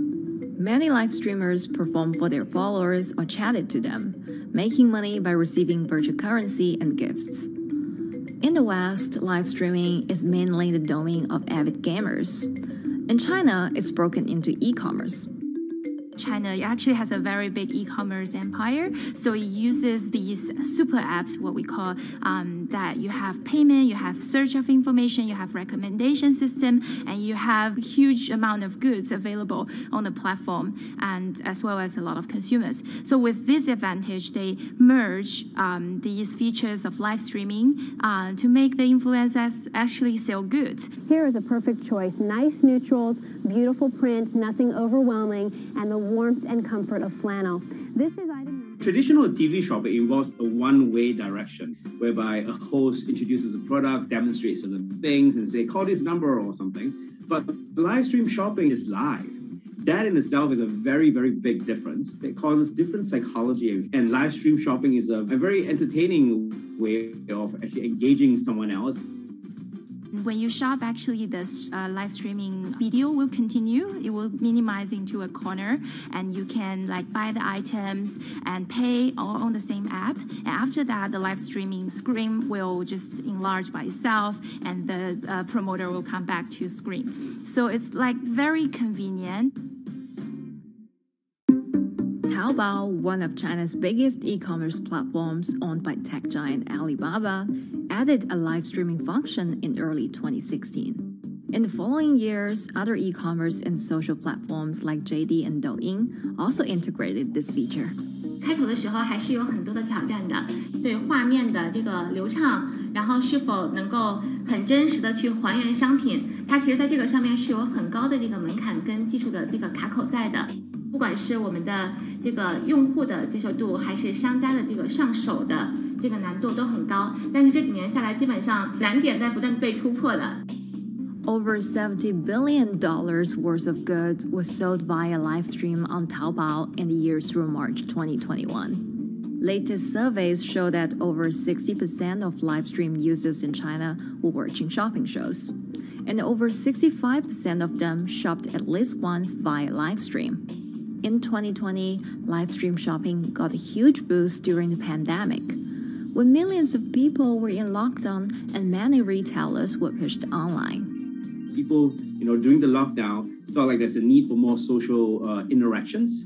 This live platform creates an interesting kind of environment that gives people the sense that I'm actually interacting with you. And then live stream shopping brings in a lot more variety of things that people could buy and satisfy, the sense of losing control, especially during the pandemic. At the heart of this craze are the top influencers who have tens of millions of followers and sell products worth millions of dollars every night. They often use their star power to get bargains from retailers, which in turn boosts their own sales and influence. So if you think about China's live streaming, you have to know the king and queen of the influencers. The queen of live streaming, Via, she is actually having the biggest viewership and the biggest sales volume for a long time on Taobao platform. She can sell everything from like Gucci sunglasses, lipsticks, homes and cars. One time she offered her followers to go on a Tesla ride with her, and she even, for once, sold a rocket launch in her live streaming room for 40 million yuan. 接下来我们真的要上火箭。The king would be Li Jiaqi, more widely known as Lipstick's brother. He used to be a cosmetic sales before he turned into live streaming e-commerce. And he knows a lot about the cosmetics. So he's the one that will actually put the lipsticks on himself when he's on the show. Top live streamers like Via and Li Jiaqi have become celebrities in China and can earn millions of dollars a year. Although not everyone can be as popular, mid-ranking live streamers like Tiffany still earn a good income through sales commissions. 如果说单从收入方面来讲的话，那主播的收入是比普通的工作要高很多。但是呢，主播这个工作时刻对身体，包括对精神都有很大的一个考验的。就是每天需要集中精力，然后长达5-6个小时，这种状态是很累的。而且这5-6个小时的话，你是脑子是不停的，然后嘴巴是不停的，然后手也是不停的，眼睛也是不停的。像我们做主播，不是说单一的只做直播一件事情，然后还会有选品的一些工作，然后还会有一些其他的事情排在里面，其实是没有个人生活的。那我觉得增强粉丝影响力的话，不是说某一件事情可能今天做了什么事情你就增大了影响力，而是每天不断的内容的输出，粉丝不断的可能对你的了解，慢慢的信任你。没有芝麻酱的味道，如果吃不习惯的话就慎买。A lot of successful live streamers are generally very good at communication. They're very good at articulating very simply what a product does, what a product doesn't do. In order for them to sell, they need to be trustworthy and appear trustworthy, and they need to, show in some ways that they're authentic, right? So for Via and Li Jiaqi, they are able to articulate that quite a bit through their body language, through what they say. For example, Li Jiaqi will also sometimes say bad things about certain products because to him that's his honest opinion, and sometimes people want to hear that. And so they seem very credible, they seem very trustworthy, and don't forget, they're also very entertaining and very interesting. If you're familiar with Li Jiaqi, he won a Guinness record for like the most lipstick applications to models in like 30 seconds. So if you're able to create a lot of buzz with interesting things that you do, people who may not want to buy lipsticks will also stream in just to watch what he does. And then from there, you might get hooked. 这就是一般女生出门的时候涂的口红的颜色。Live streamers also use sales techniques such as limited time or supply. This sense of scarcity can often encourage viewers to buy. The platform in itself creates and enhances some of these things because you see it live. Something we call social proof has taken over, meaning that, hey, other people are interested, other people are joining in, other people want the same product. And they add it in the chat and they ask questions and they say, oh, I want this too. What happens then? It makes the whole product even more scarce. But it's not just influencers. Local farmers, luxury brands, even mutual funds have also started their own live stream shows. Working with very top-tier live streamers can be risky. It's not necessary that the benefits will end up with the brand. So we see company executives opening their own shows. And we see like P&G have their own sales room, which runs shows every day as well. We also have like local governors in like small towns to sell their agricultural products. So the live streaming is definitely transformed the way product owners can think about how to reach their consumers. And it enables a lot of players to actually sell. Live stream shopping is going global. Merchants in Southeast Asia have embraced this trend. And in the West, Amazon has upgraded its live streaming function, adding interactive features like chat rooms. Companies, including Google and Facebook, are also developing and investing in technologies to integrate video and e-commerce.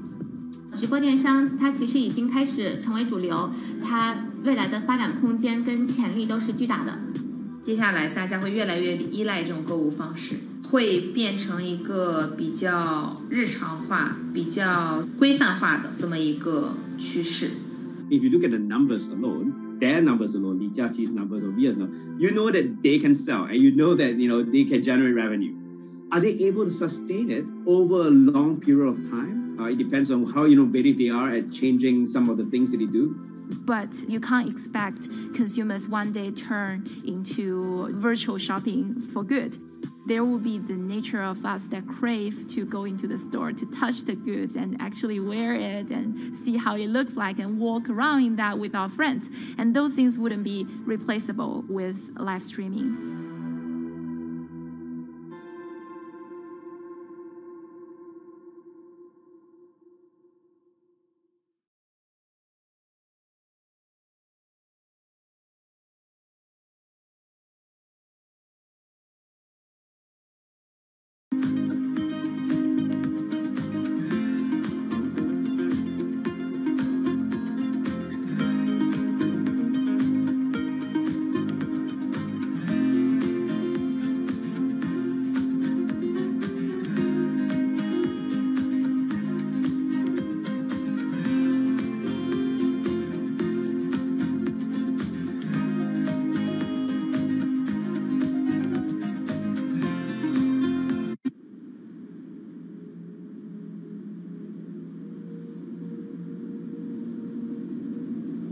You could imagine that the oceans are actually the largest battery.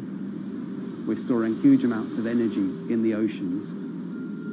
The wave motion can be very deep. It can extend down several hundred meters. And once it gets to the near shore, from about 50 meters, the whole water column is moving backwards and forwards.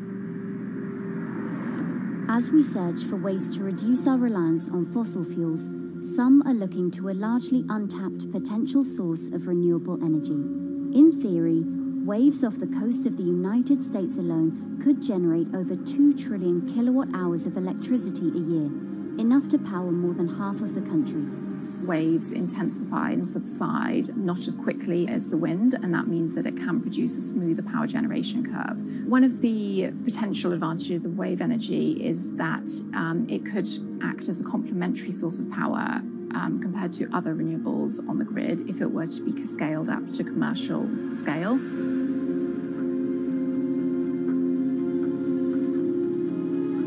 For decades, engineers have been trying to convert wave energy into electricity, but a host of technological and financial challenges have complicated their efforts. In the years from around 2006 to 2015, there were a spate of bankruptcies in the sector, and this was largely because of a lack of kind of continuous proven projects out at sea with reliable electricity generation. Since then, companies have been trying to develop the technologies at a steadier pace and with a smaller cash burn. But the same questions remain. Can companies develop devices and technologies that actually work? Is wave energy just a novelty or something that can become a major renewable energy source?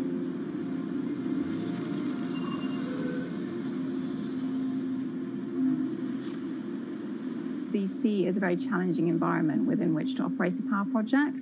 So seawater is corrosive and conditions are very rough. So this means that power projects don't have a very long lifetime, and it increases operating and maintenance costs. Partly because of that, many early wave energy projects hit rough waters, such as the Palamas Wave Energy Converter in Portugal and the Isla Limpet project in Scotland. But that hasn't stopped others from trying. Companies are focused on testing projects out at sea, proving their durability, trying to raise capital and bring down cost. The sector hasn't really converged around one single technology design, and companies are kind of undecided about which design works best.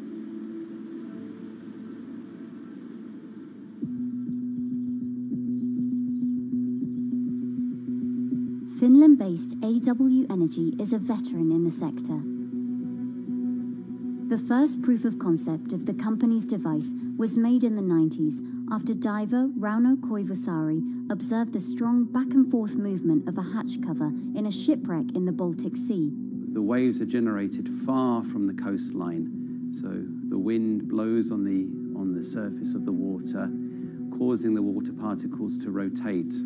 And that rotation extends deep down below the surface, and the waves can be very long. They can be several hundred meters long. And as they come into the near shore, this rotational energy turns into an elliptical energy, and eventually backwards and forwards, as you probably noticed if you've been swimming on the seashore in large waves, you're pulled in and out.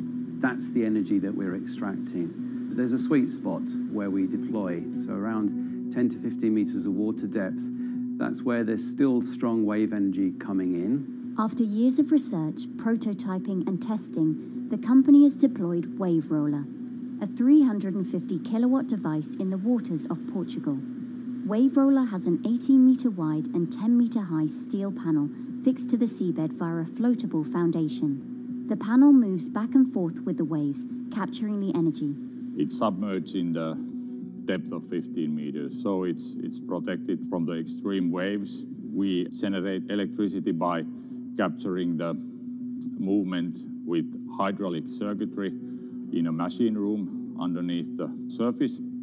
That hydraulic energy we turn to electricity with hydraulic accumulators and hydraulic motors, and also a generator. The Wave Roller has survived large waves at sea for over a year and delivered electricity via an underwater cable to the grid in Portugal. Meanwhile, the company has won a €2.5 million grant to work on an upgraded version of the Wave Roller, aiming to increase the electricity generation capacity to 1 megawatt.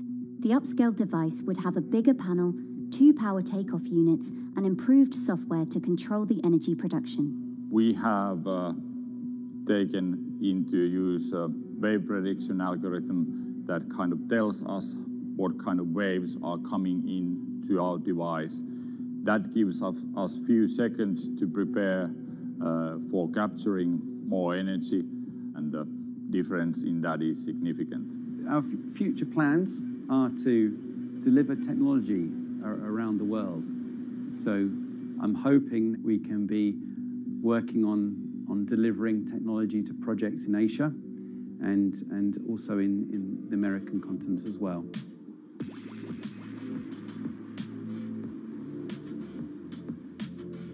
Meanwhile, Israeli company Eco Wave Power is taking a different approach to capturing the power of the ocean.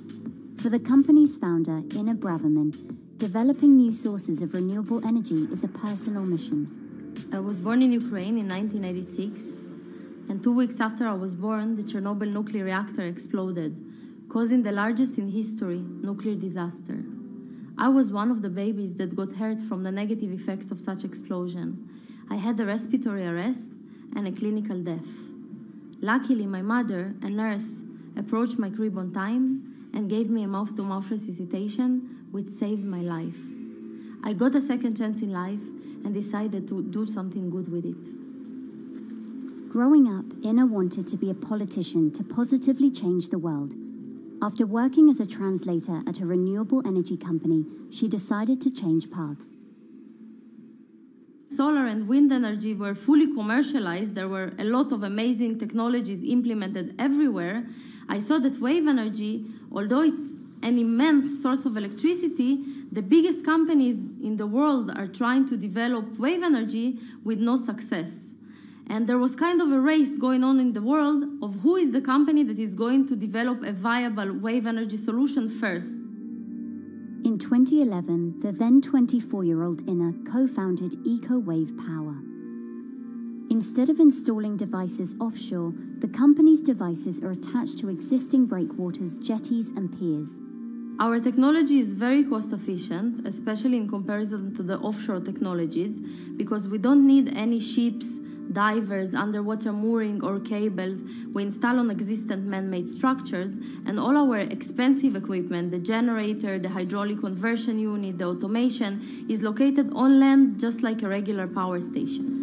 This is the EcoWave Power conversion unit that has been operating in Jaffa Port since 2014 until 2020. Here you can see how the technology works. Basically, the floaters are going up and down and pushing the hydro cylinders, which transmit biodegradable fluid into land-located accumulators. A pressure is being built, the higher the waves, the higher the pressure, which is used to turn the hydromotor, which is turning the generators. The whole system is controlled by a smart automation system, which you can see right here. And in case of upcoming storms, the system automatically raises the floater above the water level and keeps them in the upward position until the storm passes.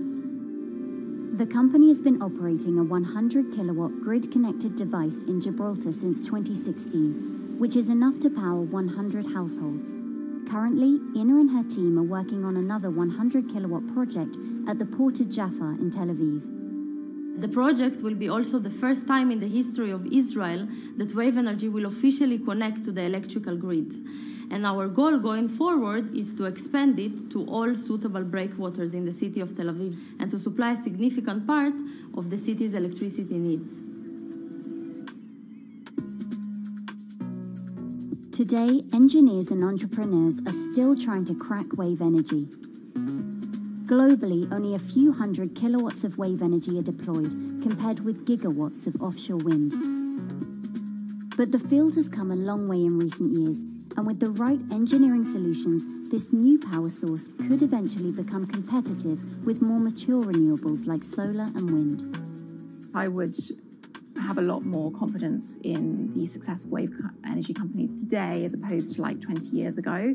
But in the next few years, or maybe the next couple of decades, it will be more likely to be used in remote locations like islands that are otherwise dependent on expensive diesel power, or out at sea on gas decommissioning rigs, or for powering underwater autonomous vehicles. So definitely, wave energy can compete with other renewable energy sources, but I personally believe that this is not a competition. In order to have a 100% renewable energy friendly world, we need all renewable energy sources to work together.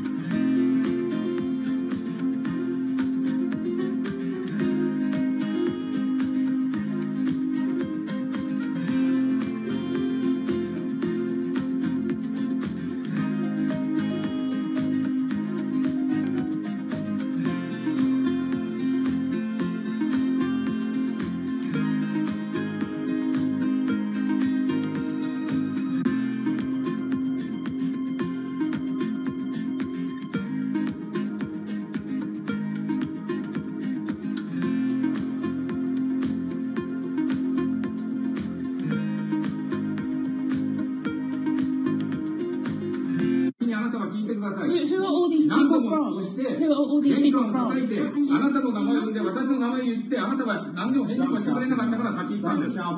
So can you please tell me? I'm not going to... please wait. You know, I've covered a lot of companies. I've covered a lot of Machiavellian companies where, you know, people play rough. I don't think I've ever seen anything on the scale of Nissan. He is making you, but you act for this side. I mean, it's corrupt. The system is... One of the most dramatic elements was Ravinder Pasi's home being raided by court officials in Yokohama. You scared my wife. You scared my children. I worked in this for 16 years. So Rav Pasi's journey into the darkest recesses of the Japanese corporate world started when he was the general counsel, the highest corporate lawyer position in the company. In the past few minutes, Nissan has revealed that its chairman has been arrested after allegations of serious misconduct. He was tasked with investigating Carlos Ghosn. And he was told, conduct an internal investigation and get to the heart of the matter. And then along the way, he started to notice serious conflicts of interest. He is one of the few people who knows an extreme amount of detail regarding the alleged crimes by Carlos Ghosn, and he's now ready to tell his own story on the record about some of the events that happened.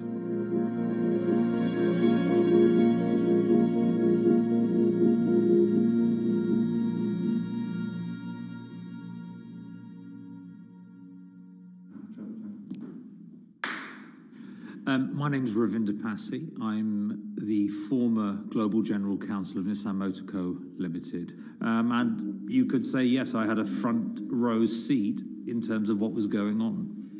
When Carlos Ghosn saved Nissan years ago, he was depicted in Japanese comic books as this hero, and now maybe we'll see comic books where he's the villain. In corporate Japan, Nissan was quite an unusual company. It was led for 2 decades by a non-Japanese executive. Well, Carlos Ghosn was a hero in the Japanese business world. If you had a global business celebrity in Japan and worldwide, it was definitely Carlos Ghosn. In a country with few foreigners at the top, he stood out. But over the years, he saved Nissan from bankruptcy, allied with Renault and Mitsubishi, and turned the alliance into one of the most competitive in the world.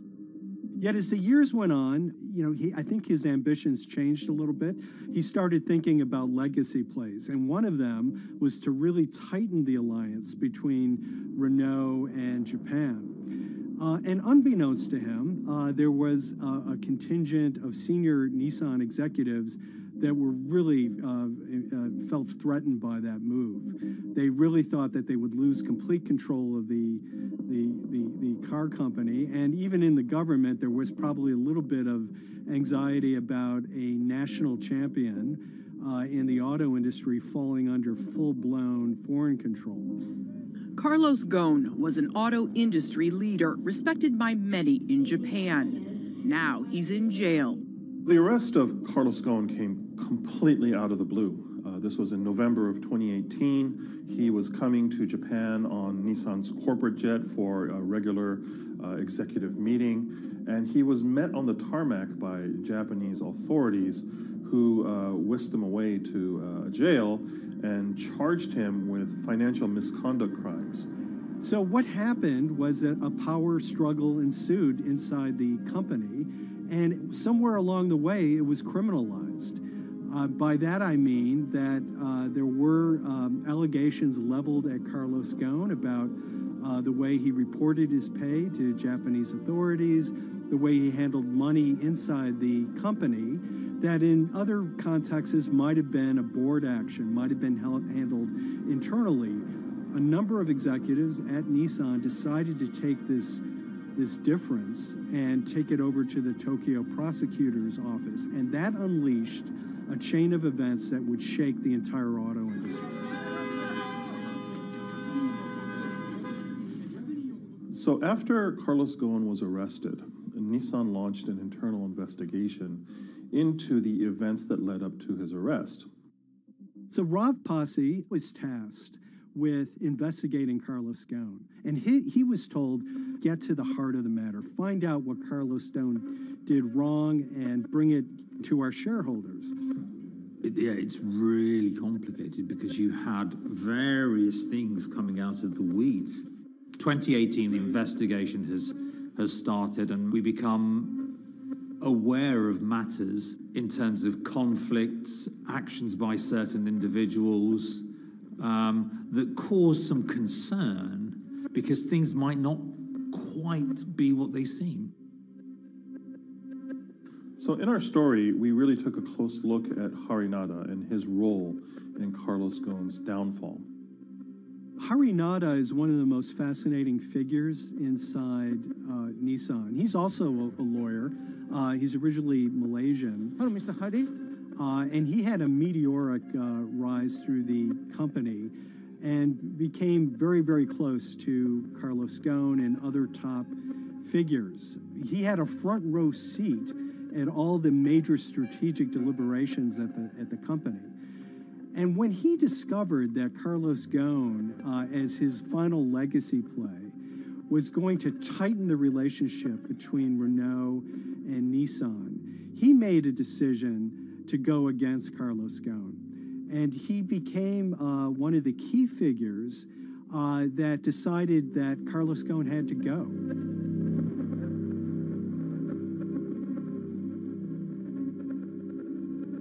Hari Nada was somebody who actually recruited me into the company. So I have a long-standing relationship with him, or did have a long-standing relationship with him. For many, many years, he was a mentor. I had doubts about the credibility of the process right at the start. Hari Nada had a plea deal with the Tokyo prosecutors. Now, that suggests he was intrinsically involved in some of the wrongdoing, or the allegations of wrongdoing, and it just didn't smell right, just doesn't sit right. So there was a basic conflict of interest. In other words, Hari Nada had to deliver results to Japanese prosecutors to avoid his own criminal liability, and he's accusing and leading the investigation of Carlos Ghosn. Some of the people who had been involved in the original alleged crimes were also looking into the affairs themselves. Ravinder Pasi began pointing out some of these conflict of interest issues. And the reason for that is essentially his concern was for the company. If the company's own investigation into itself was compromised, that could lead to a very weak position in various lawsuits that it was dealing with across the world. I had discussions with Hari, discussions with the statutory auditors about these conflicts, discussions with HR about some of these conflicts, because at that point, we reported into him. You know, at the time, everything was quite, as you can imagine, it was, we've got to do this, we've got to do that, we've got to move fast. But when you step back and look at some of these things, you just think, my God, what was going on here? Because me, members of my team, were being placed in immediate danger. Your chairman's been arrested, a representative director's been arrested. They both happen to be foreigners. And then now what we need to do, we're being instructed to do, is certain compliance professionals need to go into properties in Brazil, for example, and retrieve evidence. They've got to do it very carefully, because if they don't do it carefully, they're going to get convicted of criminal activities. And likewise, when a team of lawyers were commissioned to go to Lebanon, I mean, one of my immediate concerns was, why are lawyers from Nissan being sent to go to Lebanon to retrieve evidence? These are just lawyers, they're corporate lawyers from Nissan. You had revelations that a number of executives had benefited from share appreciation rights when they shouldn't have. I mean, you know, substantive amounts of money being taken by these guys when they weren't entitled to take them. And you do think, yes, how is this going to look later on? It's going to look quite concerning. So that triggered, for me, the sort of assessment that, well, I'm going to have to do something, because up until this point, I haven't put down on paper these conflicts and these issues.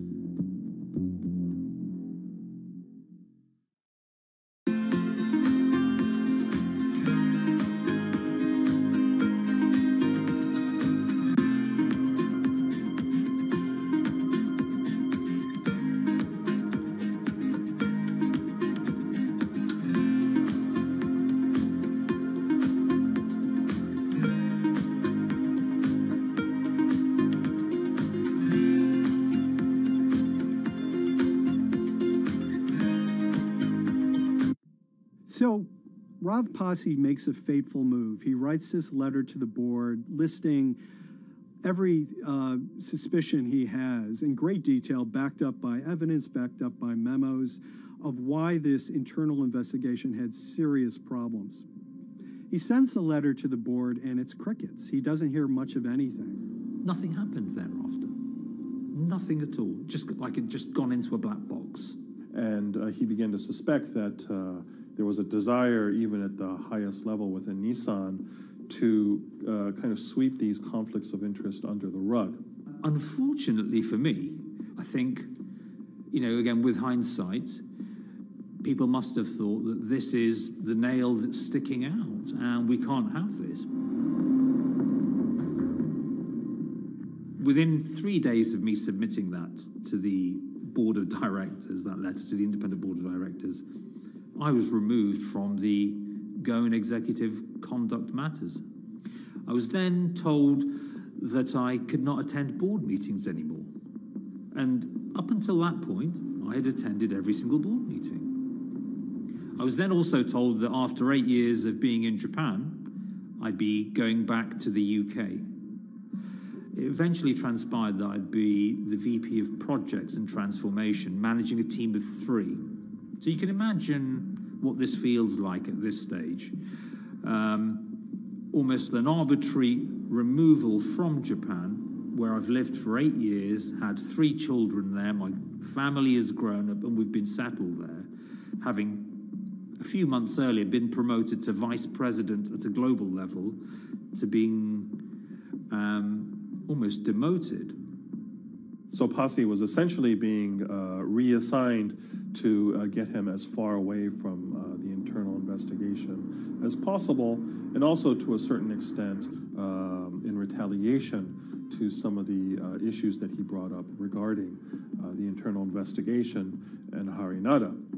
What happened to Rav Pasi can be seen as a series of corporate humiliations. I mean, first of all, his immediate responsibilities were taken away from him. Eventually, he lost, the coveted general counsel title. But it didn't stop there. Toward the end of his stay in Japan, Rav and his wife were convinced that they were being followed.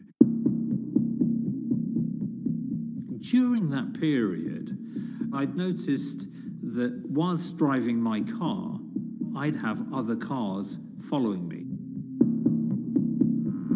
First time I noticed this was around mid-March, and I was driving, I can't remember where I was going, but this grey van, small van, just literally started following me. And I noticed that there was somebody in the car taking pictures. And lo and behold, we were absolutely being followed either by people on foot or other individuals, 2 or 3, normally 2 burly men in a car, different cars at different times, following us around. They were following the family as well. And, given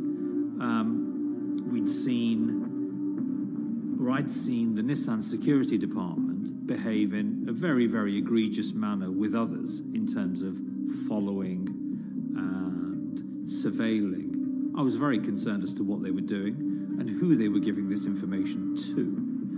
Because if they're giving this information to the authorities, you do think, why? What's going on here? I mean, this is just not normal behavior. And this all culminated in a rather dramatic event in the middle of 2020. Who are you people? Where Nissan had hired a legal team and had obtained an unusual court order from the district court in Yokohama to basically do a search of his home and seizure of his corporate laptop and phone and other documents. If you don't let us in now, we have to break this key. So it's a pretty extreme way to treat someone who'd spent 16 years at the company. These people have all come in. We don't really know who they are, apart from the fact that I've been shown a badge that says the Yokohama Court. And they're here to recover a laptop and a mobile phone. It was even more weird because I'd highlighted to the directors that certain Nissan executives were trying to recover this laptop and this phone whilst I was still in Japan. And I was very concerned because it had evidence on there that related to misconduct matters and other forms of inappropriate conduct. It was just another form of intimidation, another form of harassment, forcing me almost to leave the company and the country. Because once they'd retained and obtained these items, we were still followed, which, again, I just couldn't understand. What is the point of doing that? You know, this is a car company. This is not the KGB.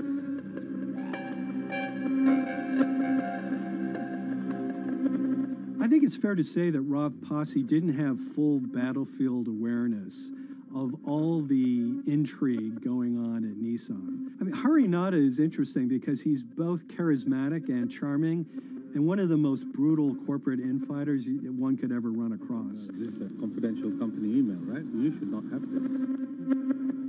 If he had fallen into line, he would probably still have his job at Nissan, be paid very well, and continued his work. A career that he spent 16 years building at Nissan is irretrievably broken. It's been smashed to smithereens.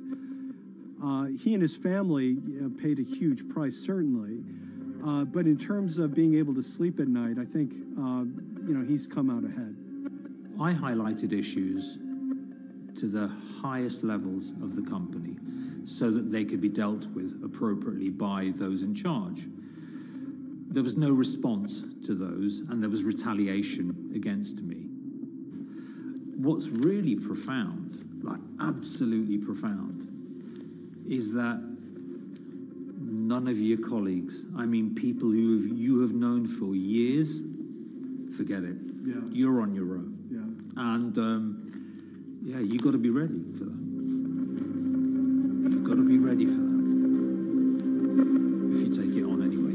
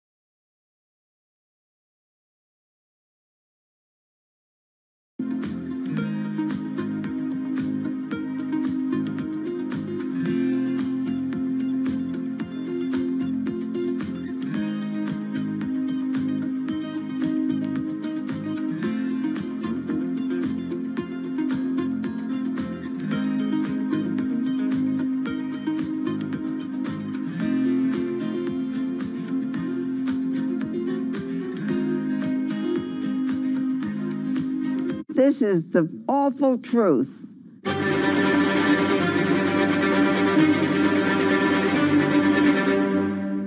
There's always someone in the family that's pushing it.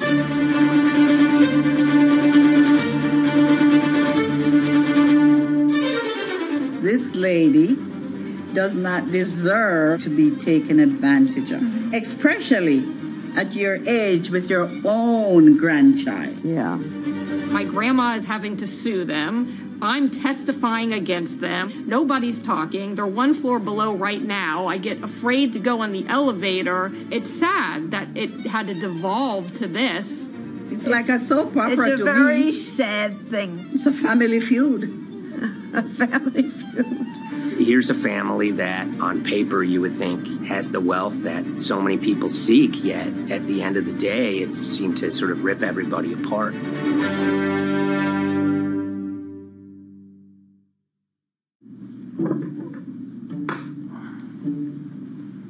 My name's Tom Schoenberg. I'm a senior reporter here at Bloomberg News, cover financial enforcement. I was approached by someone close to the Schottenstein family and asked whether or not I would be interested in writing about Beverly Schottenstein and this case that she had against J.P. Morgan. And it was immediately clear that there was a great story here to be told.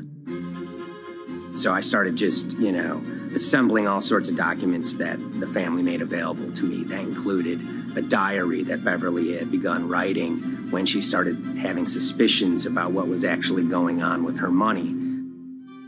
Beverly obtained her wealth from the Schottenstein kind of retail empire that has at times included Big Lots, Value City, American Eagle Outfitters, DSW Shoes. Beverly's husband died, and at which point they sold off their portion of the company, bringing them an enormous amount of wealth at around 1990. Estimates of her wealth were around $90 million. She, for many years, had that pool of money being managed by outside advisors. Her grandsons in the late 2000s had both graduated and were becoming financial advisors. She gave them a little bit to work with, and over time, her grandson, Evan, became the trustee of her entire estate. Managing sort of family money is not a conflict. In fact, some ways in wealth management, it's kind of how you get your start. It's kind of the seed that you need to sort of get going in the business. But Beverly started having suspicions that something was wrong probably in around 2016. Well, there were suspicious things, but taken separately without everyone talking about their own experiences, it was hard to really put it together. She had written a check to her caretaker, Dawn, that bounced. So she went down to her local Chase branch to sort of find out what was going on. She wasn't getting paper statements in the mail, so she asked them to print out a number of her statements having to do with her checking account and her credit card account. So we went to the bank and asked for the statements. And she got a whole year and going through all of them, page by page by page. And it was there she saw all sorts of charges that she said she didn't authorize or didn't know about. I was becoming very, very suspicious. I was starting to look in the money part, and that's what bothered me more when I saw that money was going. And I was not a big spender. Around the same time, Dawn, she starts noticing Beverly's son, who lived in the condominium below her, came up with Evan with a shredder and started grabbing papers in her office area, including some with J.P. Morgan letterhead, and just started sitting at the kitchen table just shredding documents over and over. Yeah, they came in one morning. They used to do it in the back. Through the back door, and they brought the shredder inside. And then they went in the drawers in the office and took out all the papers, and they started doing it. I was very suspicious because I know you don't go around and destroying papers. Beverly said that they had done this many times before. That's when she said to me, Dawn, I'm going to write my feelings in this black book. Diary. And it's a diary, and she started writing. Each day she would write a little at a time. Around the holidays of 2018, a package had arrived, a FedEx package, and in it were materials about a venture capital fund based out of the Cayman Islands. Dawn and some other family members take a look at this, and they see that Beverly is signed up for this fund to the tune of $5 million over the course of several years. And that was really the beginning of it. That was sort of the tip of the iceberg when it became obvious that something was going on, that my grandmother really wasn't aware of this fund. Beverly started to panic. She got really upset and called, JP Morgan's headquarters in New York and asked for Jamie Dimon. She said she was told someone would call her back, but she says that never happened. She wrote a letter to Evan and Avi, and in there she laid out a number of things that were concerning her: unauthorized trading, the checking account. She had about $1 million worth of jewelry in a safe deposit box, and that her son Bobby had the key to that box, and that jewelry had gone missing. All this was kind of packaged in this, 5-page handwritten amendment to a will and trust. There's such an evolving narrative about why the jewelry was taken. The only truth we really know is that the jewelry is gone. But why it happened, there have been a lot of different stories. You just don't take your mother's wonderful things and hand it out. And they emailed that note to JP Morgan to seize all activity on her account. And it ended up setting off a firestorm after that. As soon as they got this email that there was a cease and desist and that she wanted to send her money and change brokerage firms, they were actually vacationing one floor below downstairs. They're there right now. The next day, Beverly's in her place. The granddaughter's still in her place visiting. Dawn is there, and up comes Bobby kind of barging through the door. And he's screaming about what was sent to the JP Morgan. They're now investigating them. And he's furious, takes his mother and sort of puts her into a chair, gets pen and paper, and she says physically forced her to write a retraction letter. They were pushing me around. It was a scary time. I was really afraid, too. I had to take her to the doctor, and she did an x-ray because she was in so much pain. The locks had to be changed. The phone number had to be changed. I really thought we were going to have to hire guards to be outside just for protection. Oh, it was terrible. Horrible scene. Beverly brought her case before the Financial Industry Regulatory Authorities, usually known as FINRA. It took several months of hearings. She sees all sorts of transactions that's going on, hundreds of them that she claims that she never knew about, never authorized, but yet were logged in JP Morgan's files as having been direct requests from her. That included the sale of a large amount of Apple stock worth several $1 million, as well as all her stock in Big Lots. Over the course of their time with JP Morgan, Evan and Avi were making all sorts of trading on her account that was generating millions of dollars in commissions for themselves and the bank, yet she was not sort of getting any of the type of gains that you would expect sort of an $80 million account in a bullish market to be able to get.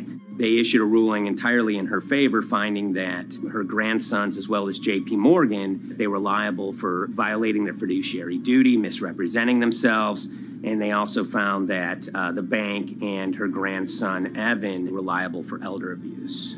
Evan and Avi, they were fired from JP Morgan. They issued an award of about $19 million. I reached out for comment, and JP Morgan emphasized that Evan and Avi were no longer with the firm and that their actions do not represent the sort of values of the bank. I reached out to Evan and Avi, heard back from their lawyer saying that, they disagree with the law and the facts that FINRA kind of used to decide the case against them and are seeing if they can have it withdrawn.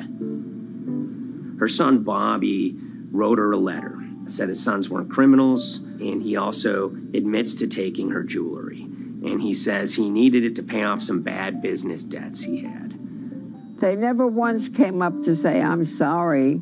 If there had been an apology and some acceptance, and asking for forgiveness from my grandmother, I don't think we'd be in the position that we are now. Since the piece came out, we've received dozens of messages from people, many of whom are telling their own sort of personal tales of, kind of financial advisors gone bad, or family members who got control of an estate and abused, those within. Seems that it's really resonated with a lot of people. I keep hearing a lot of feedback about Beverly and how a lot of people feel she did the right thing. You're never too old to stand up for yourself and try to right an injustice. She was adamant that she wanted to stand up for herself. But at the end of the day, they did wrong. It's a painful life lesson. You know, Beverly taught them that you don't mess with grandma.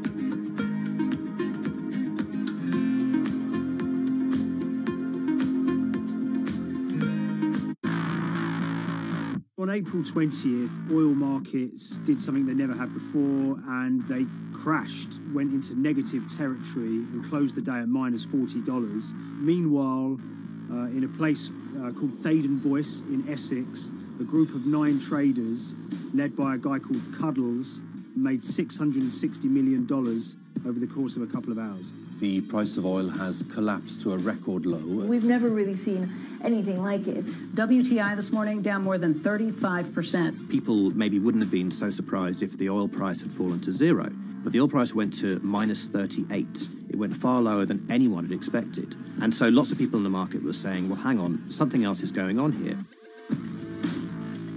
A couple of months later, I started to get wind through a kind of network of sources that a tiny firm in the outskirts of London had made a huge amount of money that day and potentially had some part to play in what happened.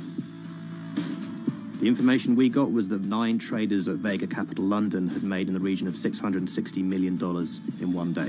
As a group, I think they made as much money in one day as Apple makes from its international sales in one day. I mean, it's an insane sum of money. Did they pull off a fantastic trade? Did they predict the way the market was moving and get it absolutely right? Or was there something else going on, and had they actually done something that breached market rules in a bid to sort of push the market? And that investigation is ongoing.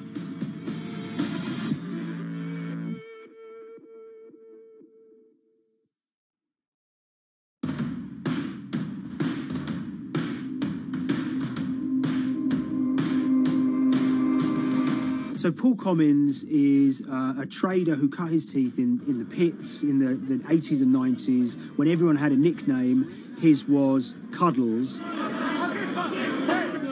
If you can imagine, that was a very sort of cutthroat type of world where people are doing, you know, hundreds of thousands and millions of dollars trades by shouting at each other, giving hand signals, and then sort of scrawling on scraps of paper. The culture of the trading pits in London was very influenced by the working class guys who became traders there. They weren't like the city bankers that had gone before them. They weren't usually Oxford or Cambridge. You know, they didn't wear Savile Row suits. They were ordinary working guys who happened to have a talent for trading. And a lot of them came from Essex. I think it was 400 traders in the pits, and Cuddles in his, you know, oil and gas pit was described to us as amongst the top 3.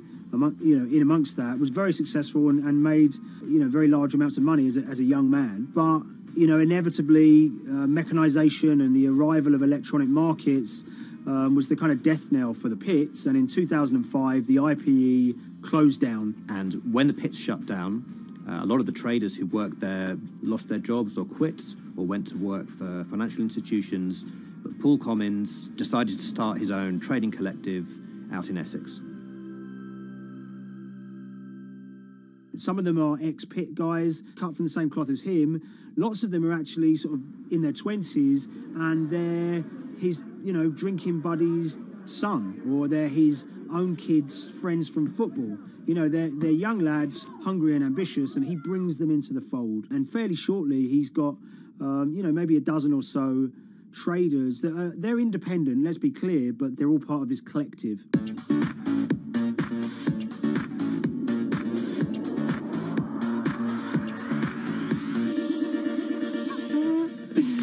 Yeah, I'll let Liam deal with Essex.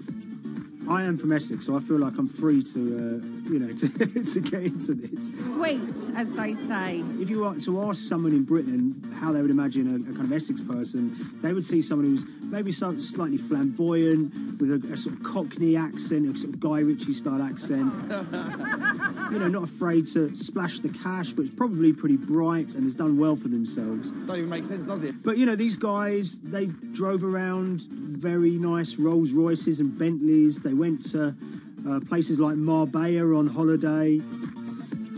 Thaden Boyce is a very wealthy place. You have to have considerable income to be able to afford to live in that village. It's a really nice place to live, and it's 20 minutes tube ride away from the city. Earlier in the summer, we have this lead, which is that there's this tiny firm called Vega Capital London, and they were the biggest winners from the biggest oil crash in history. Anyone that covers markets is going to be surprised about that. You're thinking your BPs of the world or your Glencores, but there's this tiny firm. And one of the big challenges that we had was actually finding out who worked with Vega Capital. It wasn't immediately obvious, and at first we had absolutely no idea. If you go to the Vega Capital website, it says it's under construction. If you do basic online searching, it's very difficult to find anyone who's publicly connected to the company. So inevitably, we're incredibly curious at this point. Like, who the hell are these people? The more reporting we did, the more it became clear that this group were connected socially as well as professionally. They went to weddings together, they played golf together, they would go on holiday together. We found out that a number of them were members of the West Ham Supporters Club in London. A few of them started companies together, so you could see all the connections between them and start to see a distinct group emerging. And it really just was this kind of shock that, this wasn't just like a hedge fund or a firm you'd never heard of. This was actually a group of buddies who all had the same experience on this day and had all made a huge amount of money. So if you're an oil trader, there's a number of different ways you can trade, and probably the most popular is WTI futures contracts. And it's basically a contract that says, I'm going to buy 1,000 barrels of oil from you at this point in the future, or I'm going to sell 1,000 barrels of oil to you at this point in the future. It's actually just a financial contract to gamble on to predict whether oil is going to go up or down. On the 20th of April in Essex, there had been signals for a while that this was going to be an exceptional day in oil markets. And we know that some of them arose early and started their trading in the early hours of the morning while it was still dark outside. Essentially what they were doing is buying contracts that gave them an obligation to buy oil at whatever the price ended up at 2:30 p.m. So they're basically placing a bet that oil is going to fall throughout the day. But they're simultaneously selling lots of oil as well. And whether they make a profit and how much profit they make is the difference between what they buy the oil for and what they sell the oil for. Now, of course, we now know throughout April 20th, the price dropped and dropped. So this is going very well for them. They are committed to selling oil at these prices, and the prices are continuing to fall, which means they're going to be able to offset it and buy oil at cheaper at the end of the day. Now, once it gets to kind of 1:30, 2 p.m., that's when things start to get really interesting. Suddenly there's a kind of influx of buyers and sellers, as desperation increases in the market and trading volumes go up. Now at 2:08 p.m. exactly, something bizarre and unprecedented happened, which is that oil passes into negative territory. And it fell to a record level of minus $38. We've never seen anything like it, period, in terms of the contraction of the global economy. That huge gulf between what they were buying the oil for and what they were selling it for enabled them to make more money than they ever thought possible. So their profit was the difference between minus 37 and all of these positive numbers on every contract they sold. The price of crude briefly hit minus $37 a barrel. For one group of traders operating from a small office, it was a very, very profitable day. It's important to remember this had never happened before in the history of oil trading. No one could have predicted it. I can't think of another example of where you enter a trade and you get paid on both sides. You get paid both to sell and to buy. It's unthinkable. One thing we know about the Cuddles Trading Arcade is that they were very comfortable taking large risks. And, you have to be clear, this was a large risk. Yeah, we spoke to oil traders, both people that know these guys and people that don't, and they all say that this is, incredibly risky. And that's actually what stops a lot of oil traders doing trading like this. They simply aren't willing to stomach the risk. But Cuddles and his friends were. So when the kind of final calculations came down, the group of the 9 most profitable traders made $660 million or thereabouts between them. I mean, if you can imagine, I think 3 or 4 of them made in excess of 100 million each. One of the astonishing things about this trade is that 2 of the individuals who made more than $100 million in a single day were in their 20s. One of them was 22 years old. Only a few years earlier, he'd been posting on his social media about doing teenage stuff with his mates in town and going to see girls and rap music.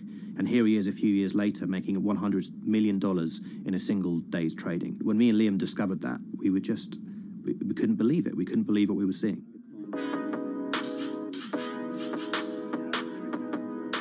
Oil trading is a zero-sum game. Anytime you're making money as an oil trader, someone else is losing it. Amongst the biggest losers were the investors in this Chinese fund, Crude Oil Treasure Fund. There were thousands of them, and they lost everything. Lots of people had put their savings into oil funds. They lost money that day. Big banks and brokers who sort of stand in the middle of trading parties, they lost money that day. And another interesting thing is that oil-producing countries like Kuwait or Canada, they sell oil as an average of the WTI closing price over the preceding month. So the fact that one of those numbers in that average was minus 37 meant, if you can imagine, countries like Saudi Arabia and Kuwait potentially lost a couple of dollars on every single barrel of oil they sold that month.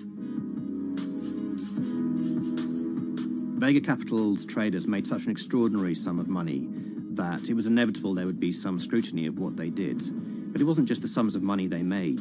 In the vital half an hour before the settlement price was set, they were by far the biggest sellers of oil futures in the market, which is an incredible thing to think about when you consider that the other participants in that oil market are going to be the world's biggest banks, oil majors, BP and Shell, and here you have a group of 9 guys in Essex who are having this significant influence over a global market for oil.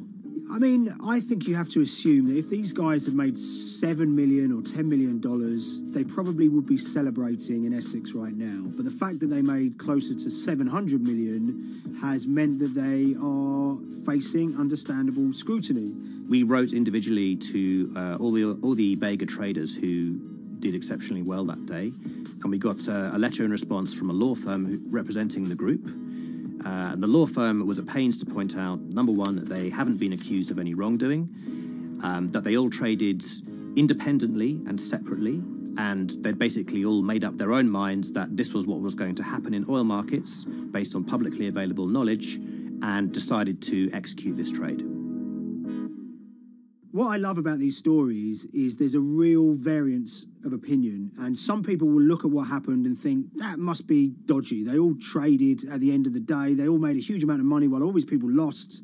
That's shocking. But lots of people say these guys are at acute disadvantage. They're in a market that's inhabited by, huge technology-driven funds and firms and oil giants that have got all the advantages in the world, and when you get a bunch of Essex geezers who essentially beat the market and find a way to make a huge amount of money, they should get a pat on the back, really, because that's the dream.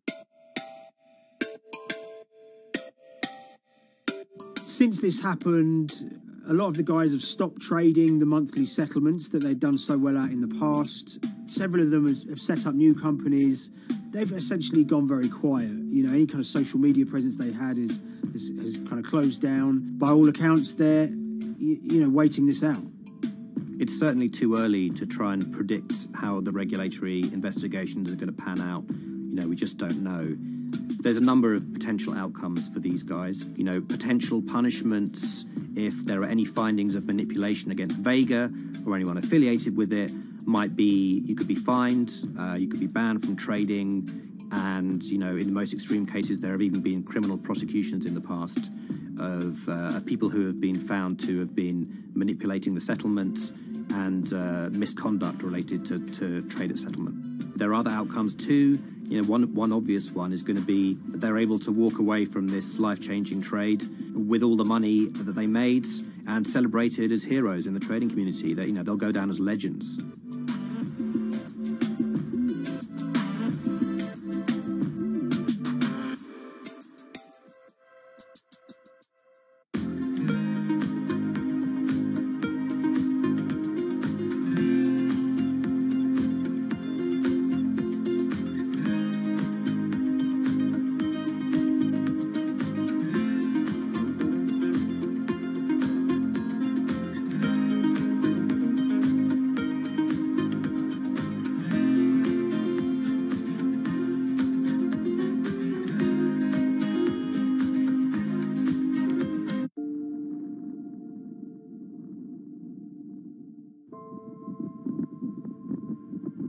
It's very important, given the nature of the climate crisis right now, for the general public to have an understanding of what progress is or is not actually happening.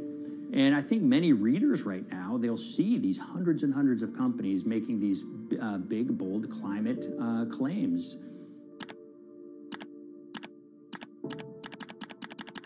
And they would be forgiven to think that we're well on our way to meeting the emission reduction trajectory we need to be on.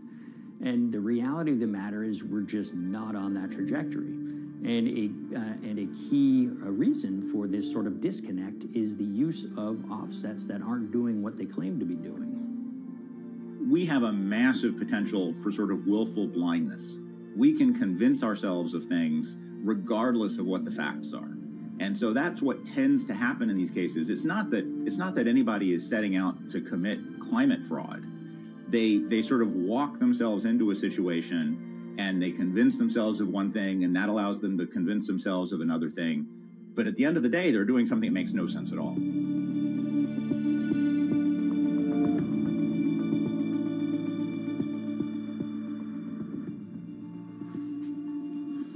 My name is Ben Elgin. I wrote the story about how the billion-dollar market for carbon offsets is setting back the fight against climate change.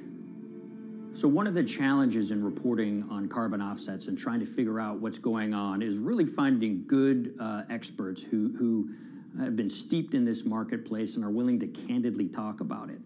One of the best people for this is a fellow named Mark Trexler, and I've been talking to him for more than a decade. My name is Mark Trexler. I've worked in climate change for the last 30 years. I was actually hired by the World Resources Institute in Washington to work on the first carbon offset project in 1988.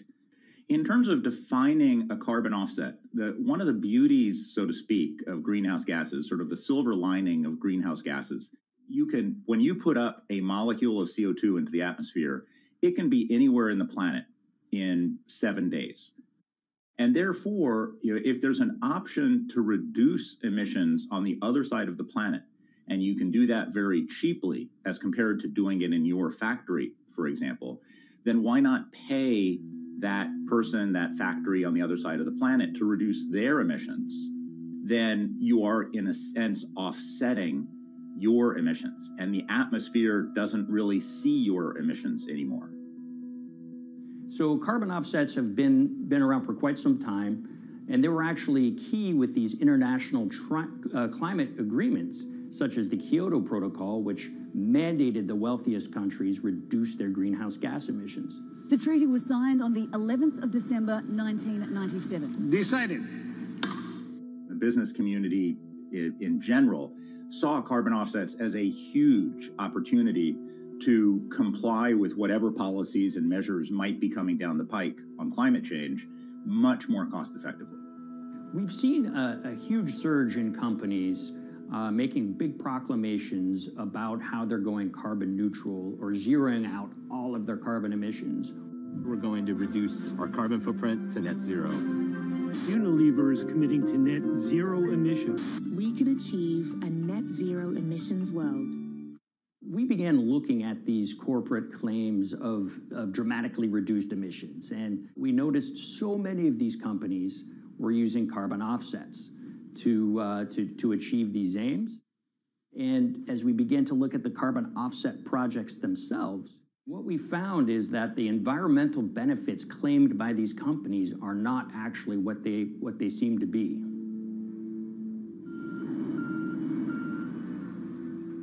And as we sort of saw and spotted a number of these very aggressive carbon offset projects, which appeared to be generating inflated credits or bogus credits, we saw a number of them were associated with the Nature Conservancy.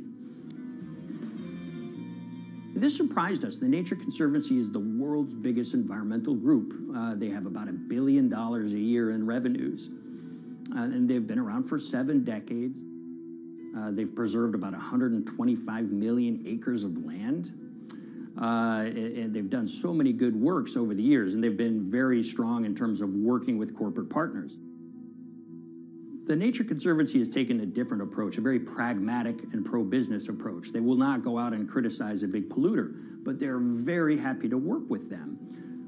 Some might say that, well, that's selling out, but others would say, and those at the Nature Conservancy would say, these companies have deep pockets. They can help fund important preservation work, and we have absolutely no problem working with them on this stuff. So companies are very warm, and they've partnered with the Nature Conservancy for many years. And yeah, it definitely lends a sheen of credibility to these projects. Here's 20 new reasons to visit Disney World this year. 1, 2, if you look at, for instance, Disney, that's a sprawling company with theme parks and cruise lines that burn up diesel fuel. They have office buildings and television studios that consume electricity. So these companies are trying to make major reductions in their carbon footprints, but it's very difficult to change these fundamental ways their businesses operate. So Disney has been a big buyer of carbon offsets that are orchestrated by the Nature Conservancy. One of the projects that they buy from is called Pennsylvania Ridges.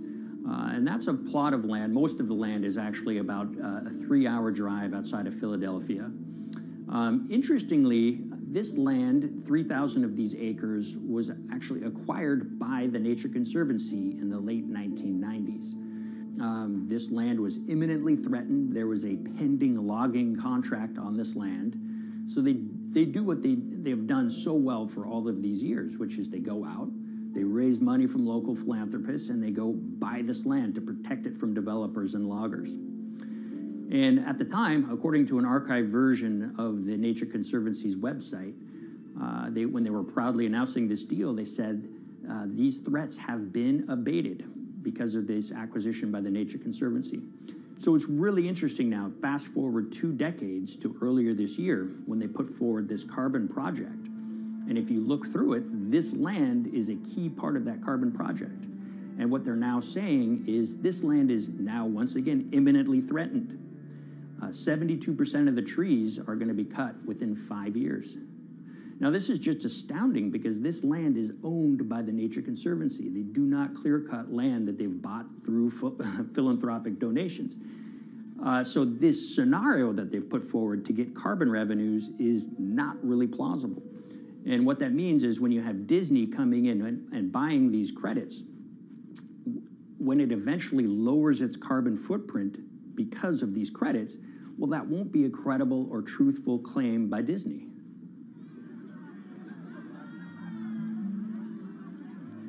So this is an organization that truly understands the threat of the issue of climate change and is wanting to do its part to address this.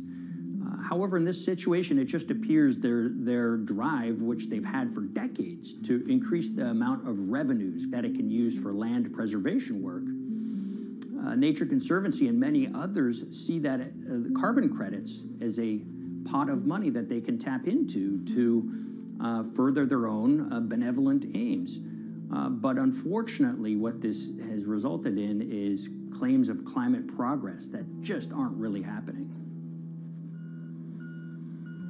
So the Nature Conservancy defends vigorously these deals, and they and others will say, look, our projects are just following the rules that these registries set up.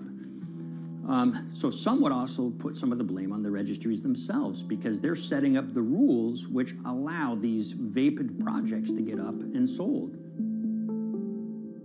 So we've reached out to all of the companies we mentioned in this story, including Disney. They didn't want to be interviewed for this story, but they all told us that, look, we have to rely on the experts out there, and those experts, they say, are these carbon registries that have been set up. Most of these Nature Conservancy deals are set up and sold on this exchange. It's called the American Carbon Registry. Now, it's the oldest of these registries that allow voluntary carbon credits to be sold. They've been around since 1996. What these offset registries do is they set up rules, and any carbon offset project has to follow those rules. But there's this tension that's always there. If the rules are too strict, then it's going to be very hard for carbon offset projects to get up and running. So there's this balance going on where the registries want rules that attract projects, but they don't want it to be so strict where it will disincentivize projects from getting listed. One of the challenges with designing carbon offset systems is that there are normally two people at the table. You have buyers and you have sellers. And to some extent, you have policymakers, but you know, the buyers and the sellers are really the ones with the expertise, with the incentive to really participate hard, make a lot of things happen. And the challenge there is that both of them sort of want the same thing, or they're both happy with the same thing. They're happy with low-cost offsets and a lot of them, because that works for their business model. You end up, though, with nobody really representing the atmosphere, so to speak. Nobody's really representing the climate in those discussions. And so the policies end up biasing the whole system, and you end up in sort of a race to the bottom, and that's what we've seen happen. You know, when it comes specifically to the topic of carbon offsets, you know, I am a fan of carbon offsets in the sense that they can help mitigate climate change. They absolutely can. But, you know, if we're not going to do it correctly in a way that actually does help mitigate climate change, then it's nothing but a distraction. And, you know, after 30 years, you have to start wondering, is it really just a distraction? And that's really unfortunate, but that's where we are. Ultimately, what needs to happen is systemic change. You know, we're sort of nibbling around the edges with some of these different things. We need to change how we produce energy. We need to change how we transport ourselves. We need to change what and how we eat. You know, we need systemic change associated with transitioning to a low carbon economy. A lot of what we're doing today is not promoting systemic change. It's sort of trying to stick your thumb in the dike to preserve the current system. And at the end of the day, that can't really work.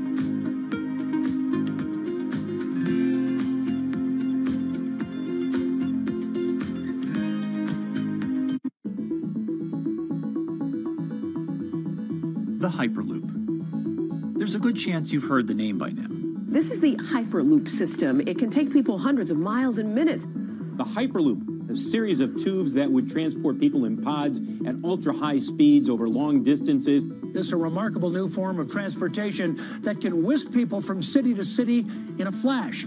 29 minutes from New York to D.C., 30 minutes from L.A. to San Francisco. For years, we've been seeing these futuristic, utopian renderings of some cross between a spaceship and a monorail. But lately, the Hyperloop is becoming much more real. Yes. It was surreal to be even sitting inside a Hyperloop, and just even more incredible to actually be like riding down a track in something that was nothing more than a crazy idea 6 years before. Companies all around the world have been developing and testing the technology needed to propel passengers at speeds of over 1,000 kilometers per hour. But for many, speed is only the first step to unlocking the full transformational effects of a new mode of transportation. Fast is what we just sort of take for granted in the Hyperloop world. It's the network effects that really deliver the benefit. And that opens up a completely different scale of economic opportunity.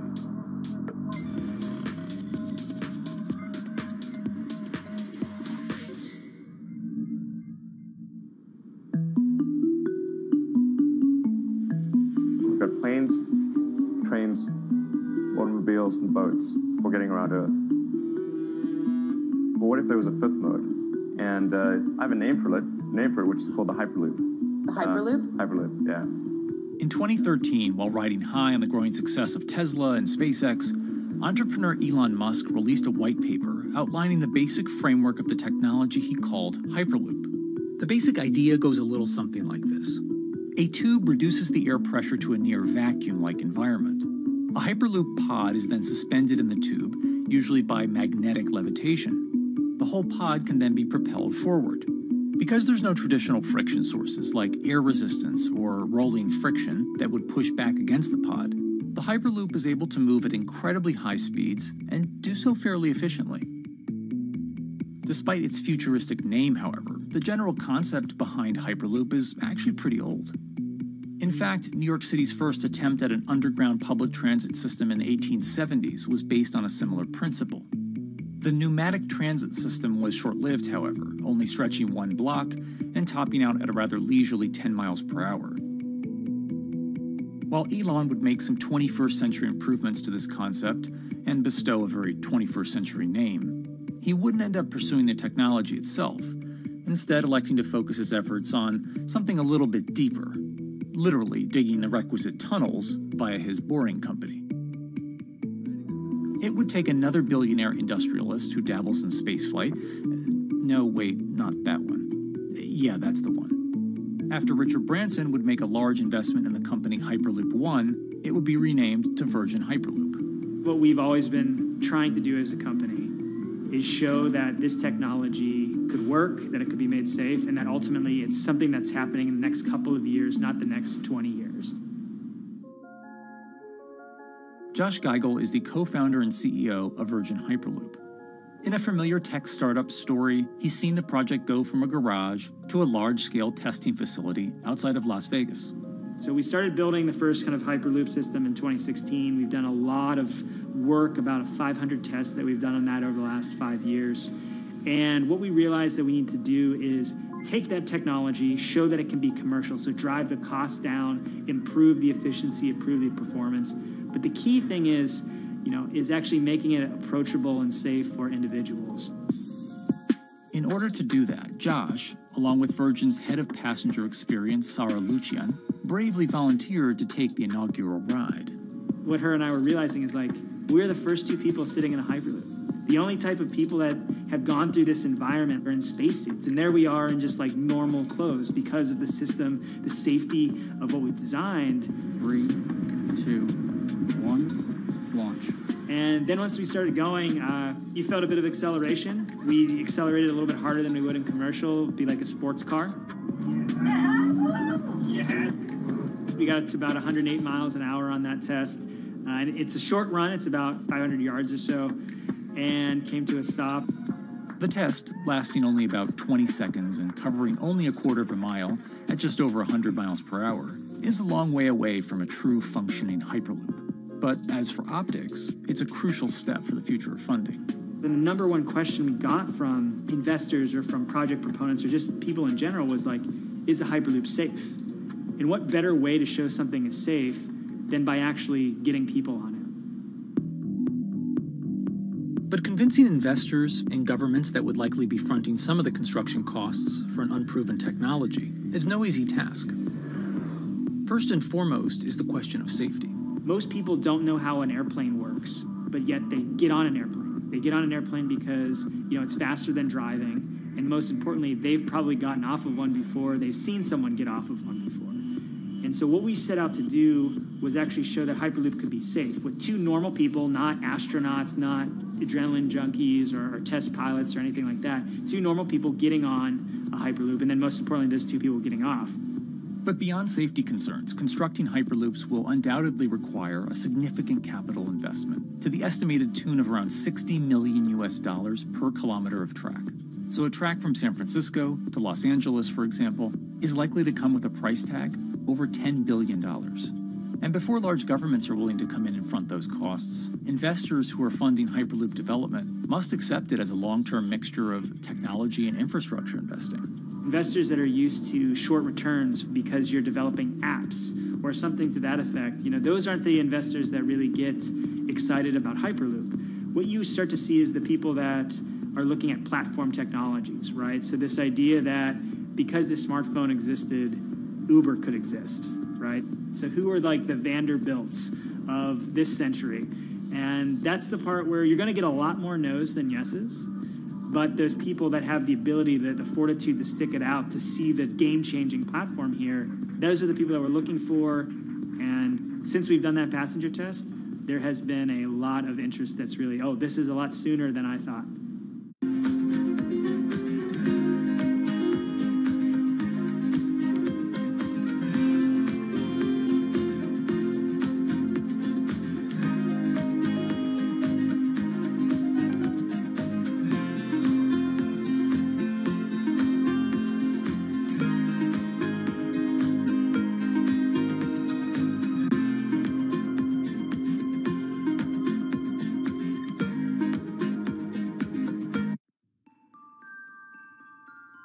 Envisioning the ripple effects of what Hyperloop could achieve, though, is fairly challenging at this stage of development.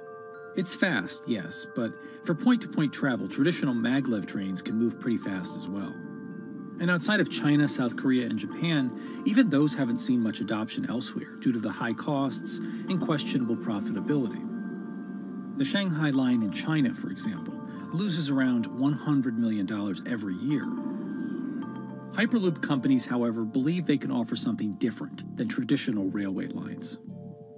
My name's Alan James, and as far as I know, I'm the only guy on the planet who's written a government-level business case for 300 kmh conventional high-speed rail, 500 kmh maglev, and 1,000 kmh Hyperloop. It's fundamentally about moving people from where they are to where they want to go, when they want to make those journeys, and doing it in much smaller numbers. So pod designs for Hyperloop range from 12 to 28 seats, typically. Why are they small? It's because small enables the network to operate flexibly. And a great example of that is the east-west strategic route across the north of England, from Liverpool to Manchester to Leeds. So to get from Liverpool via Manchester to Leeds by train is just short of 2 hours today. It'll probably take you 2 hours driving as well in average traffic conditions. Net result is those three city regions remain three separate entities: Liverpool, Manchester, Leeds. There's very little commuting traffic between those urban areas. Hyperloop absolutely changes that from the ground up. Liverpool to Manchester is a 5 or 6 minute journey. Manchester to Leeds is also a 5 or 6 minute journey. What that effectively does is create a single supercity economy. In this vision, the Hyperloop acts a little more like a highway, where pods have fixed destinations and don't need to stop along the way. Meaning you can travel on a Hyperloop network from, say, Liverpool to Leeds, while the pod behind you travels from Liverpool to Manchester. And if that metro Hyperloop network is connected to other networks from the same location, You could travel from Liverpool to Paris or Liverpool to Amsterdam, all without making a single stop. For passengers, for business, for leisure, that is utterly transformational. For high-value freight and logistics, it's equally transformational. But critically, if you do a Hyperloop network at scale, you begin to deliver massively significant carbon savings too. A multi-regional Hyperloop network could become a replacement for both short-haul passenger and cargo flights and traditional ground transportation, both of which are significant carbon producers. One Hyperloop-connected distribution hub, perhaps at an airport that is predominantly used for international air freight, replacing maybe 10, 12, 15 distributed road hubs. It takes a lot of polluting and inefficient truck haulage off the roads. That itself means roads gain extra capacity. Hyperloops will still need to use electricity to both move pods and maintain the near-vacuum environment in the tube. Proponents of the technology believe that this can be done by using renewable sources, including a combination of solar panels and battery technology that could be used along the Hyperloop itself.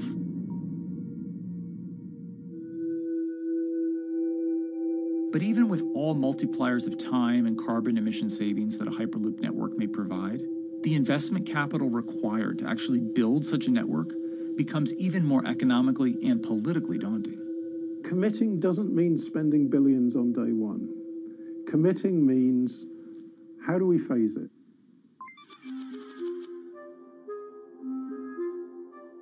One company in the Netherlands is working to develop that technology, and perhaps more importantly, the international coalition needed to make the Hyperloop network a reality.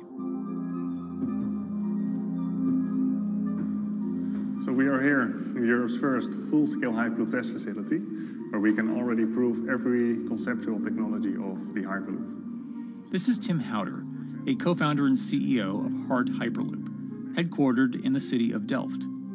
And while this testing tube might not seem as large as others, inside is a key technology to create the on- and off-ramp type infrastructure of a Hyperloop network. That is, a lane switch. That's something we can already test here. You can actually see it here, that the track is diverging from one track into two. That makes it possible to eventually split up the Hyperloop track in two sections. And in that sense, you can create a complete Hyperloop network. That in the end will make it possible to travel, for example, over a whole continent. Take Europe, for example, with the same ease as you can now travel with a metro in a city. The nice thing about this magnetic levitation system that we've developed is that there's absolutely zero moving components in the track. So, for example, if you have to do a lane switch, all you do is that the tube basically splits up, and statically the tracks also split up. And whenever the vehicle enters a switch, it either pulls itself to the right with its magnets, or it pulls itself to the left with its magnets.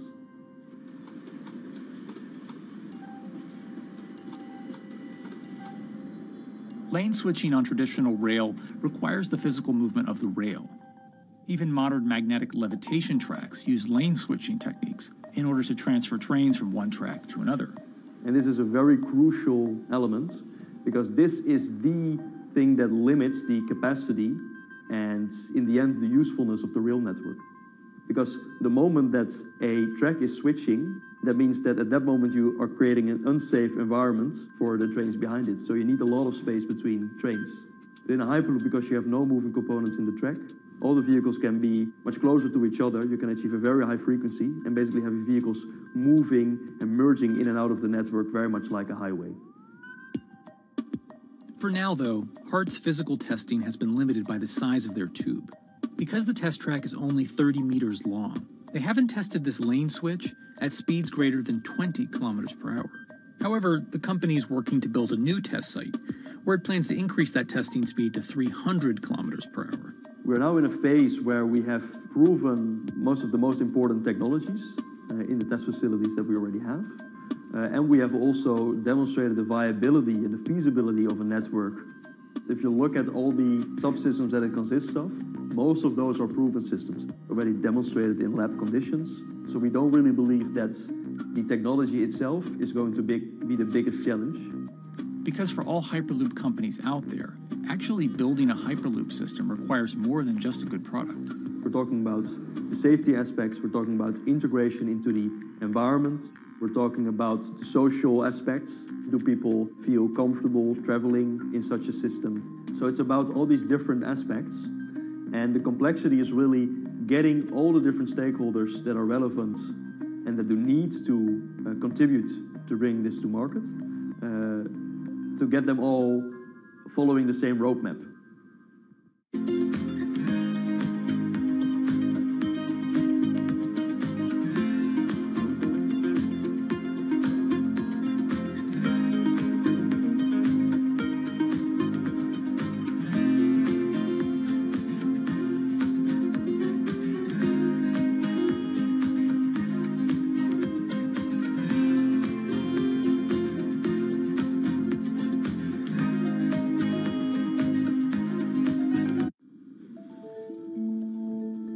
In order to help build this coalition of private and public interest in Hyperloop development, HART in 2018 partnered with other Hyperloop companies from Europe and Canada.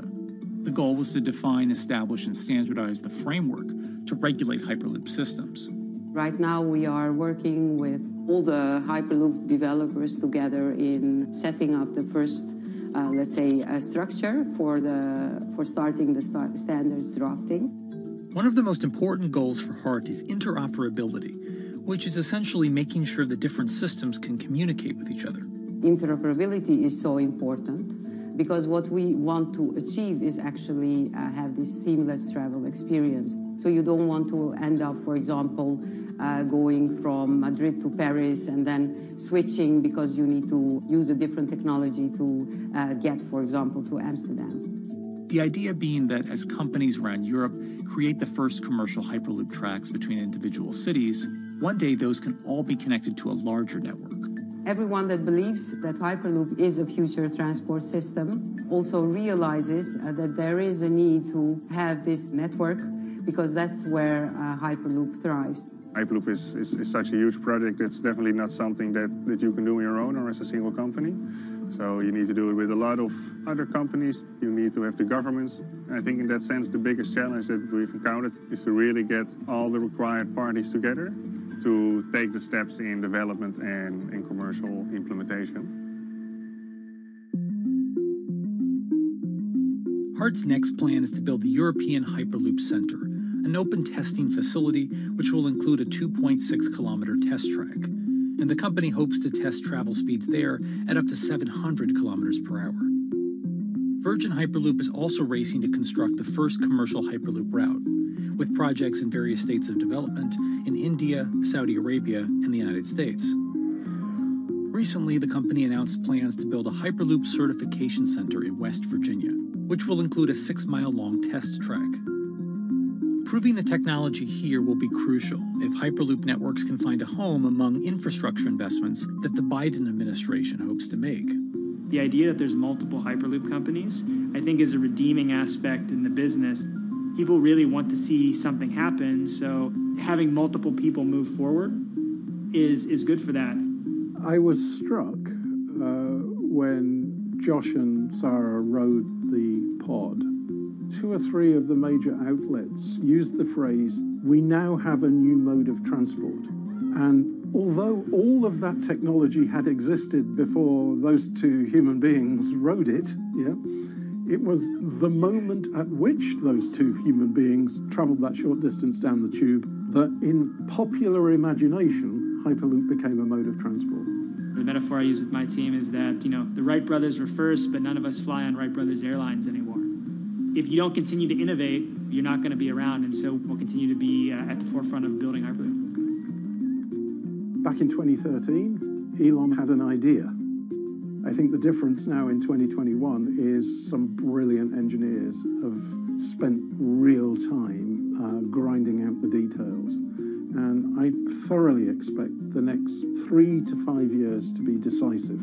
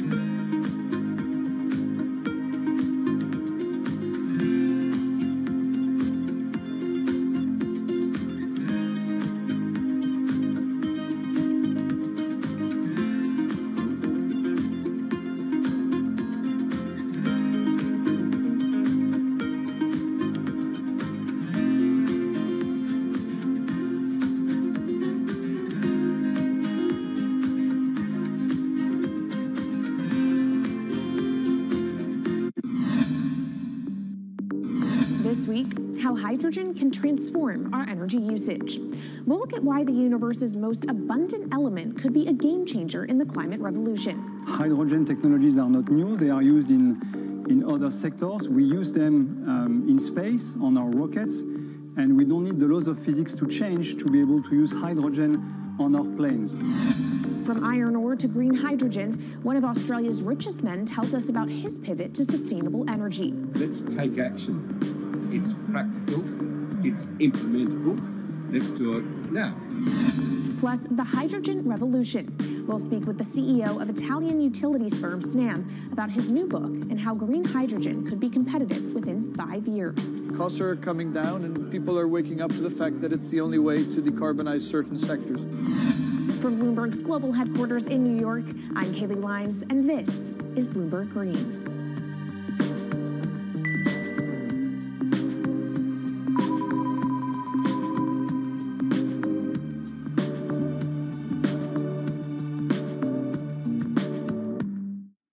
It's a new year, so here at Bloomberg Green, we're highlighting new solutions in the fight against climate change. And one of those is as old as the universe itself, hydrogen. It's the simplest element around, but could well be a game changer when it comes to turning around our dependence on fossil fuels. Today, hydrogen is used in the chemicals industry to produce petroleum products. It's also starting to be used in steel production, an industry under a lot of pressure to decarbonize. But it has far more uses as well, from powering cars to heating our homes. And Bloomberg New Energy Finance sees a seismic shift in the sector in the next 10 years as green hydrogen squeezes out dirtier alternatives. So-called gray hydrogen dominates today. But as renewable electricity gets cheaper and more accessible, so will green hydrogen. In this week's edition of Bloomberg Green, we'll explore what this push into hydrogen means for tackling climate change. We'll hear from Australian billionaire Twiggy Forrest about his pivot from iron ore to hydrogen, and we'll also speak with the CEO of Italian utility company Snam about his book, The Hydrogen Revolution. But first, what are we using hydrogen for? And why does it actually matter? Christine Lee Edwards explains. Hydrogen, the most plentiful element in the universe. On Earth, we find it mostly bonded to oxygen in the form of water, or in other gases known as hydrocarbons. Hydrogen gas, H2, burns hot and clean, making it an attractive tool in the race to net zero. But isolating hydrogen from other elements is no easy task. Today, the cheapest way to do this is via chemical processes that break up natural gas. This releases a lot of carbon dioxide. Another method is to use electricity to split water molecules in a process called electrolysis. Although there is no carbon byproduct, a lot of electricity is needed. And if this power comes from burning coal or gas, it negates the zero emissions goals of using hydrogen to begin with. Hydrogen produced in this way, powered by fossil fuels, is called gray hydrogen. If carbon capture and storage is used together with fossil fuels, then it becomes blue hydrogen. If nuclear power is used, it's called pink. And finally, green hydrogen is when it's produced via electrolysis and powered from renewable sources. This method is considered emissions-free. It's predicted that by the early 2030s, H2 made from renewables will be cheaper than that made from fossil fuels. But that hinges on the cost of electrolysis declining, which will be achieved through larger projects and an expansion of manufacturing. To be clear, vast amounts of H2 are already used today. Global production in 2018 totaled 117 million metric tons. This hydrogen is mostly used for its chemical properties, not as a source of energy, and very little of it is clean. Some sectors like steel could start using hydrogen for these chemical properties, replacing coal. Industries like cement and glass may also use hydrogen as a source of heat. Another advantage is its energy storage potential. It can be stored over long periods of time and used when more power needs to be added to the grid. It also could hold an advantage over batteries in heavy transport and shipping. The promise of hydrogen for energy has been around since at least 1874, when Jules Verne wrote about it in his book, The Mysterious Island. But the future of hydrogen will depend on policy. Countries with net zero targets, carbon pricing, and hydrogen strategies with investment mechanisms are likely to see the highest H2 demand.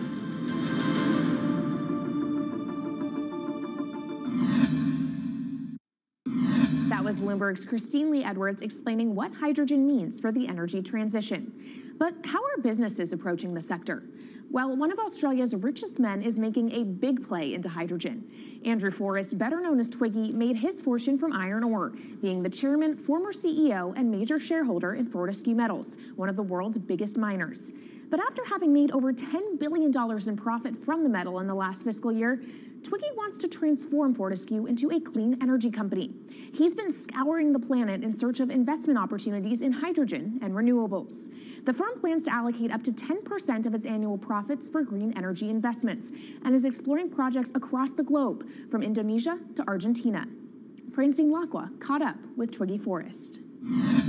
There's only one type of clean hydrogen, all the rest is dirty. Yeah. That is green. If you just say green hydrogen is clean, the rest is dirty, then you've actually nailed it. And, you know, anyone else who produces any other rubbish, any other argument, just look them in the eye and say, why is global warming accelerating if anything you're saying is true?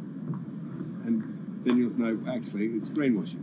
Yeah, but there's a lot of greenwashing because I keep on being told it's a transition. We can't just, make the transition at a click of a finger. So what are we doing wrong? What can we do better? I don't remember the personal computer having to transition the typewriter. I really don't remember that.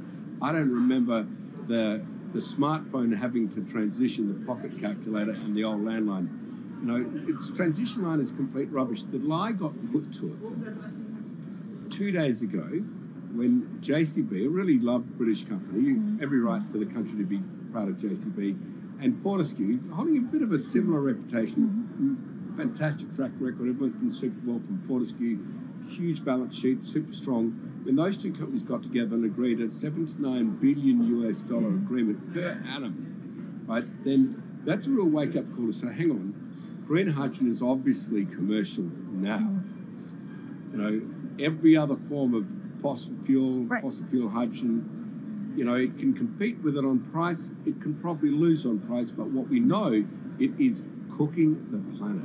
And only green hydrogen, zero methane, zero carbon in the supply chain. Don't worry about the molecules in the supply chain. But at the moment, we're not even phasing out coal, if you look at the G20 communique. So we have a long way to go to talk about only using green hydrogen. Yeah, so look, I have a call, which I'd like to make now, that the world should not fund any more coal-fired power stations, coal mining projects, ever. We should wind them down as quickly as possible because They are cooking the planet just like grey and blue hydrogen is cooking the planet.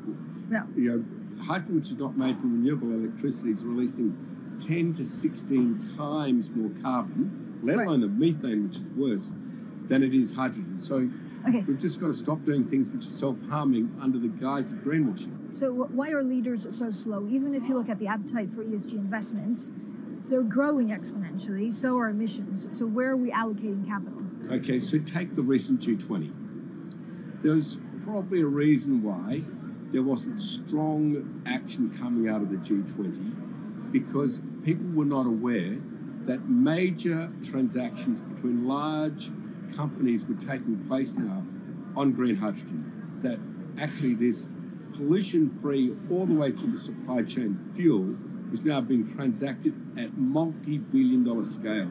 If they'd known that, I don't believe any sovereign leader or any energy minister or climate change minister could not take ultra seriously that green hydrogen is now here to stay. It's broken through. History has been made. It will never go back. Okay, what is the one thing that you would tell leaders today and business leaders? How do we transition faster than what we are now, because we're at real risk of missing our targets? Oh, so that's really simple. You stop funding, you stop subsidising, you stop using money into fossil fuels. It could be carbon sequestration, it could be fuel rebates, could be anything. Hundreds of billions of dollars getting ashed while we ash the planet on fossil fuel subsidies.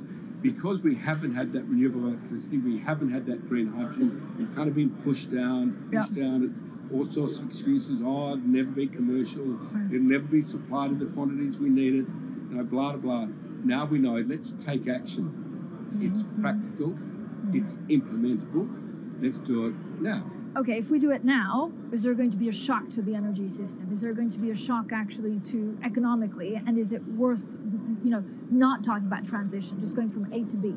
Yeah, it's a fantastic question. A to B is the solution. Let fossil fuels do what fossil fuels do. Just burn their coal, burn their oil, burn the gas. At least they're pumping up carbon and methane into the atmosphere, honestly. Well, not that honest, because they don't measure methane, which is 90 times worse than carbon. But at least the carbon is being done honestly. Encourage the green hydrogen sector to come in really fast. Okay, it's there. There's renewable power all over the world.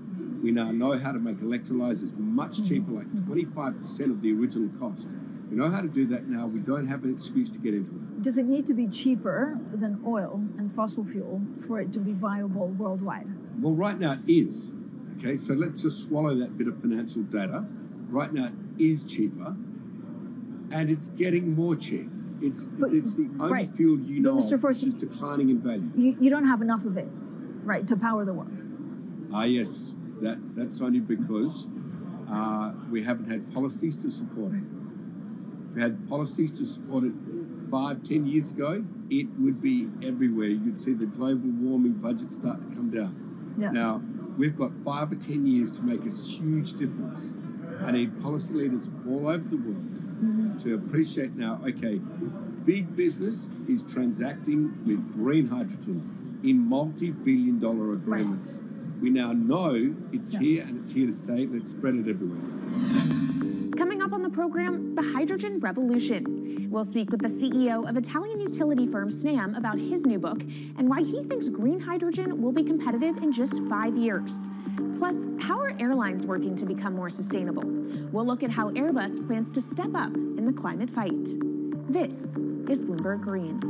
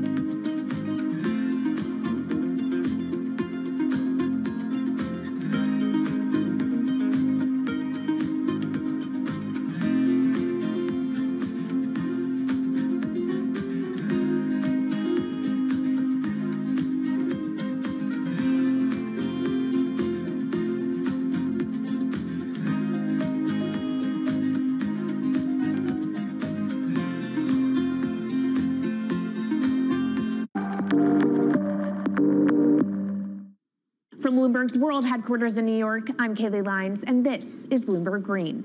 What will the world look like in 2050? Will global temperatures have stabilized, electric vehicles be abundant, and solar and wind power homes around the world? According to Marco Alvera, the CEO of Italian energy company Snam, that vision of the future could be a reality. And he says that hydrogen will pave its way. As he tells it in his new book, The Hydrogen Revolution, Alvera's moment of reckoning came in November 2018 when he tasked the Snam Scenarios team with studying how Europe could reduce its CO2 emissions to zero by 2050. Looking through the results of the study, Alvera said he was struck by how much hydrogen was in Europe's energy mix by that year. Beyond the abundance of hydrogen, the Snam model also predicted that it would be the cheapest form of decarbonized energy for many sectors, and that it could be cheaper than today's prices for oil, coal, and nuclear power. Our Maria Tadeo spoke with Alvera at COP26. It's happening all very fast. We see the cost of hydrogen coming down a lot. Hydrogen will play a big role in the energy mix. I don't know if it's going to be 15 or 25% of a fully decarbonized energy system, but it's going to be big. Costs are coming down, and people are waking up to the fact that it's the only way to decarbonize certain sectors, the so-called hard-to-abate sectors. And you say it's the only way and the costs are coming down. Where do you see prices moving? Because a lot of the reticence at times has to do with the pricing, that some argue, well, it's still not the cheapest option on the market. So when I was first working in hydrogen in 2004, it was costing $1,000 per megawatt hour. 2010, $600. Today, $100, and we see it going down to $50 in 5 years' time, and to going down to $25 per megawatt hour in the next 10 years or so, which is a quarter of where it is today. That's really because renewable energy, and we're talking green hydrogen here, renewable energy costs are falling, but the cost of making the electrolyzer, which is the kit that you use to convert solar or wind energy and water into hydrogen, the cost of this kit is falling a lot because it doesn't really exist on an industrial scale. So as we build up capacity, we industrialize it, we standardize it, and we squeeze costs out. That's really the cost trajectory. And for that, of course, you need demand, however, for governments and also institutions to kind of buy into this idea that it is the future and we want to invest and create infrastructure. What are they telling you? When you speak to governments, when you speak to officials, are they keen on this? They're very keen. So the Department of Energy shares our view in the States of getting to below $1 a kilo, which is $25 a megawatt hour. The European Union has a hydrogen strategy, which is very clear, and several member states have the same. Chile wants to export a lot of hydrogen. China's big on hydrogen. Australia is very big on hydrogen. Japan is blending already hydrogen. So I would say the world is now really focused on this because it's the only way to store energy for a long period of time economically is to convert it into either a liquid or a gas. And of course, you talk about the price, but the other big component is the volume. You know, how big can you go? Where do you see that on a time scale? So wherever it's sunny or windy, you can produce very cheap hydrogen eventually. And so compared to oil and gas, which are concentrated in few parts of the world, it's going to be very democratic from that point of view. So every sunny place, every desert, every ocean wind can be turned into hydrogen that we can put on ships, in pipes, and really start trading it around the world. So it's going to happen a lot faster than a lot of people think. So, and when you say a lot faster, what is that in time? As I said, $50, which is essentially oil parity within 5 years.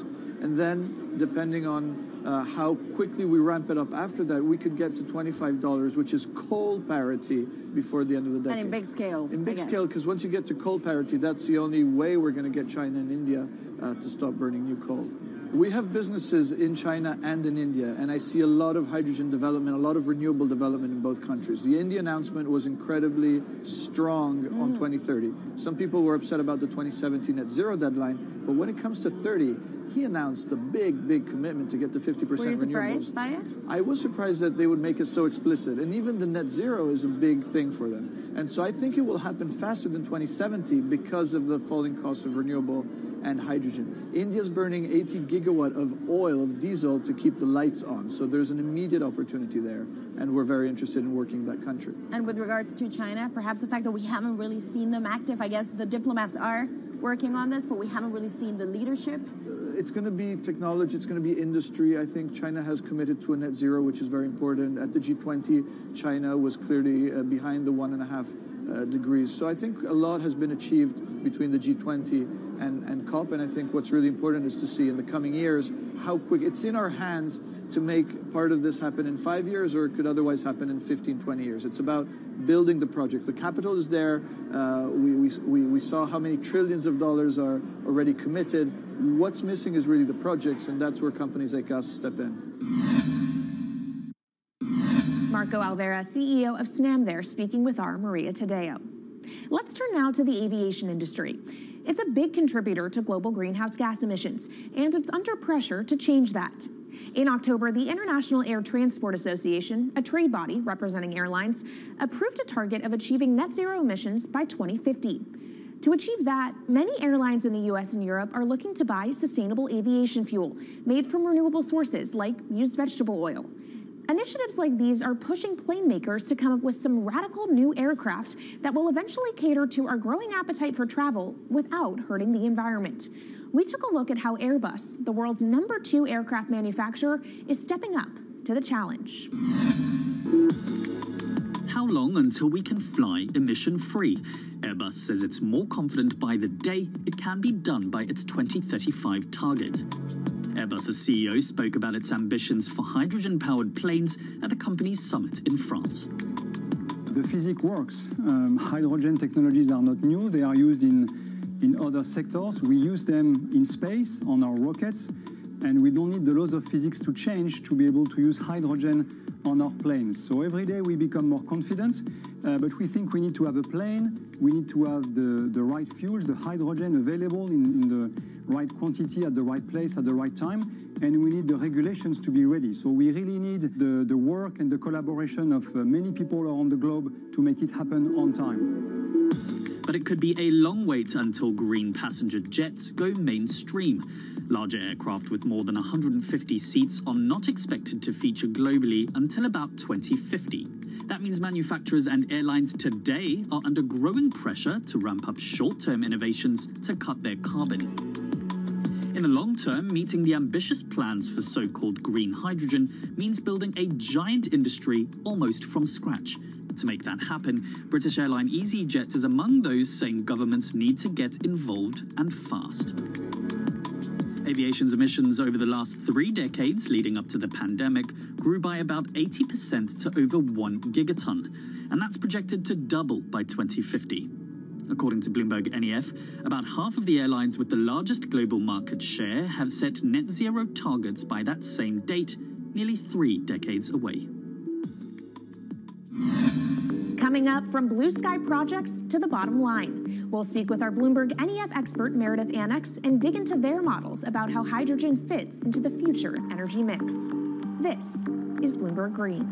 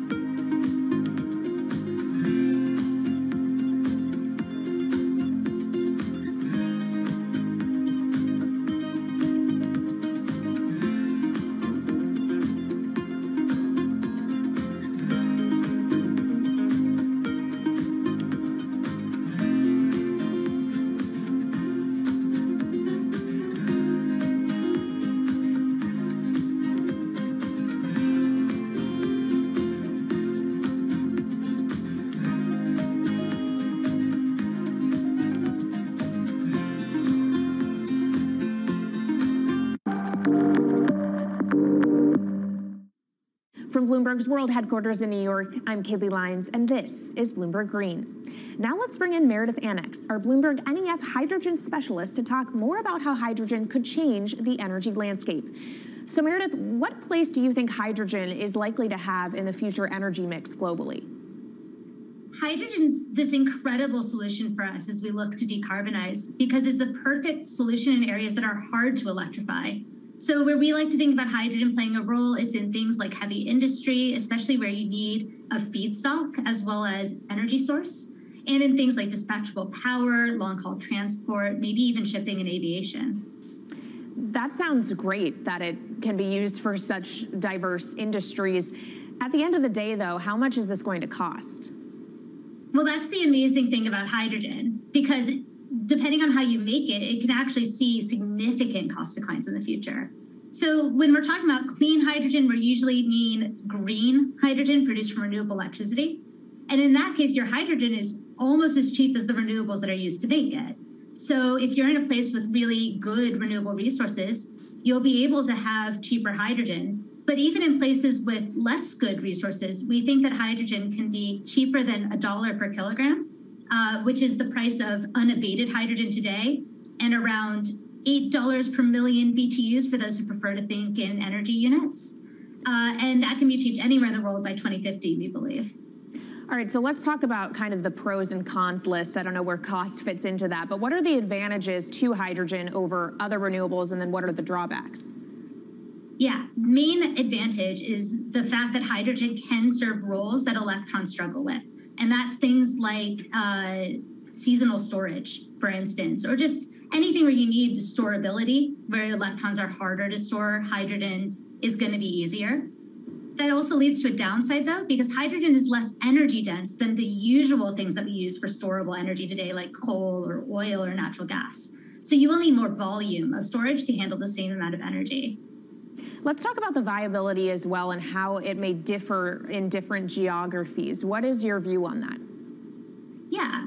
So for green hydrogen, again, from renewable electricity, really places with the best renewable resources, things like Latin America or the Middle East, even Southern Europe, have really, really good potential for producing hydrogen. And then when you're looking at blue hydrogen, which is produced from natural gas or coal with carbon capture and storage, we do see that becoming more expensive than green hydrogen in the future, especially as renewable electricity costs come down. But that can be a viable option in places like the US Gulf Coast or Russia, where you've got good geological storage for the carbon, as well as ample natural gas that's quite cheap. All right, great breakdown. Thank you so much to our Meredith Annex, our Bloomberg NEF hydrogen specialist. And of course, you can get more from the Bloomberg NEF team on the terminal and online. And they've recently done a podcast called Hydrogen 101 as part of its Switched On series. So from iron ore titans pivoting to cleaner energy to talk of a hydrogen revolution, that's it from this week's edition of Bloomberg Green. We'll be back next week with a deep dive into the state of electric vehicles. And you can keep the conversation going by following us on YouTube, Instagram, and Twitter @Climate. I'm Kaylee Lyons from Bloomberg's World Headquarters in New York, and this is Bloomberg Green.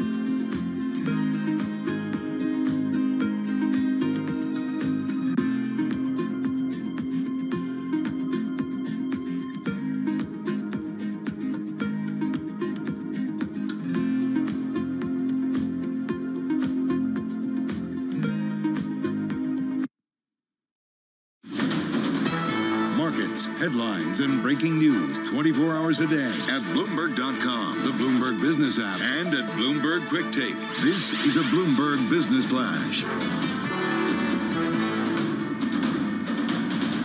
From Bloomberg World Headquarters, I'm Charlie Pellet. We've got stocks now trading a little changed, with the S&P giving up earlier gains, down now by 5 points, a drop of 0.1%, little changed.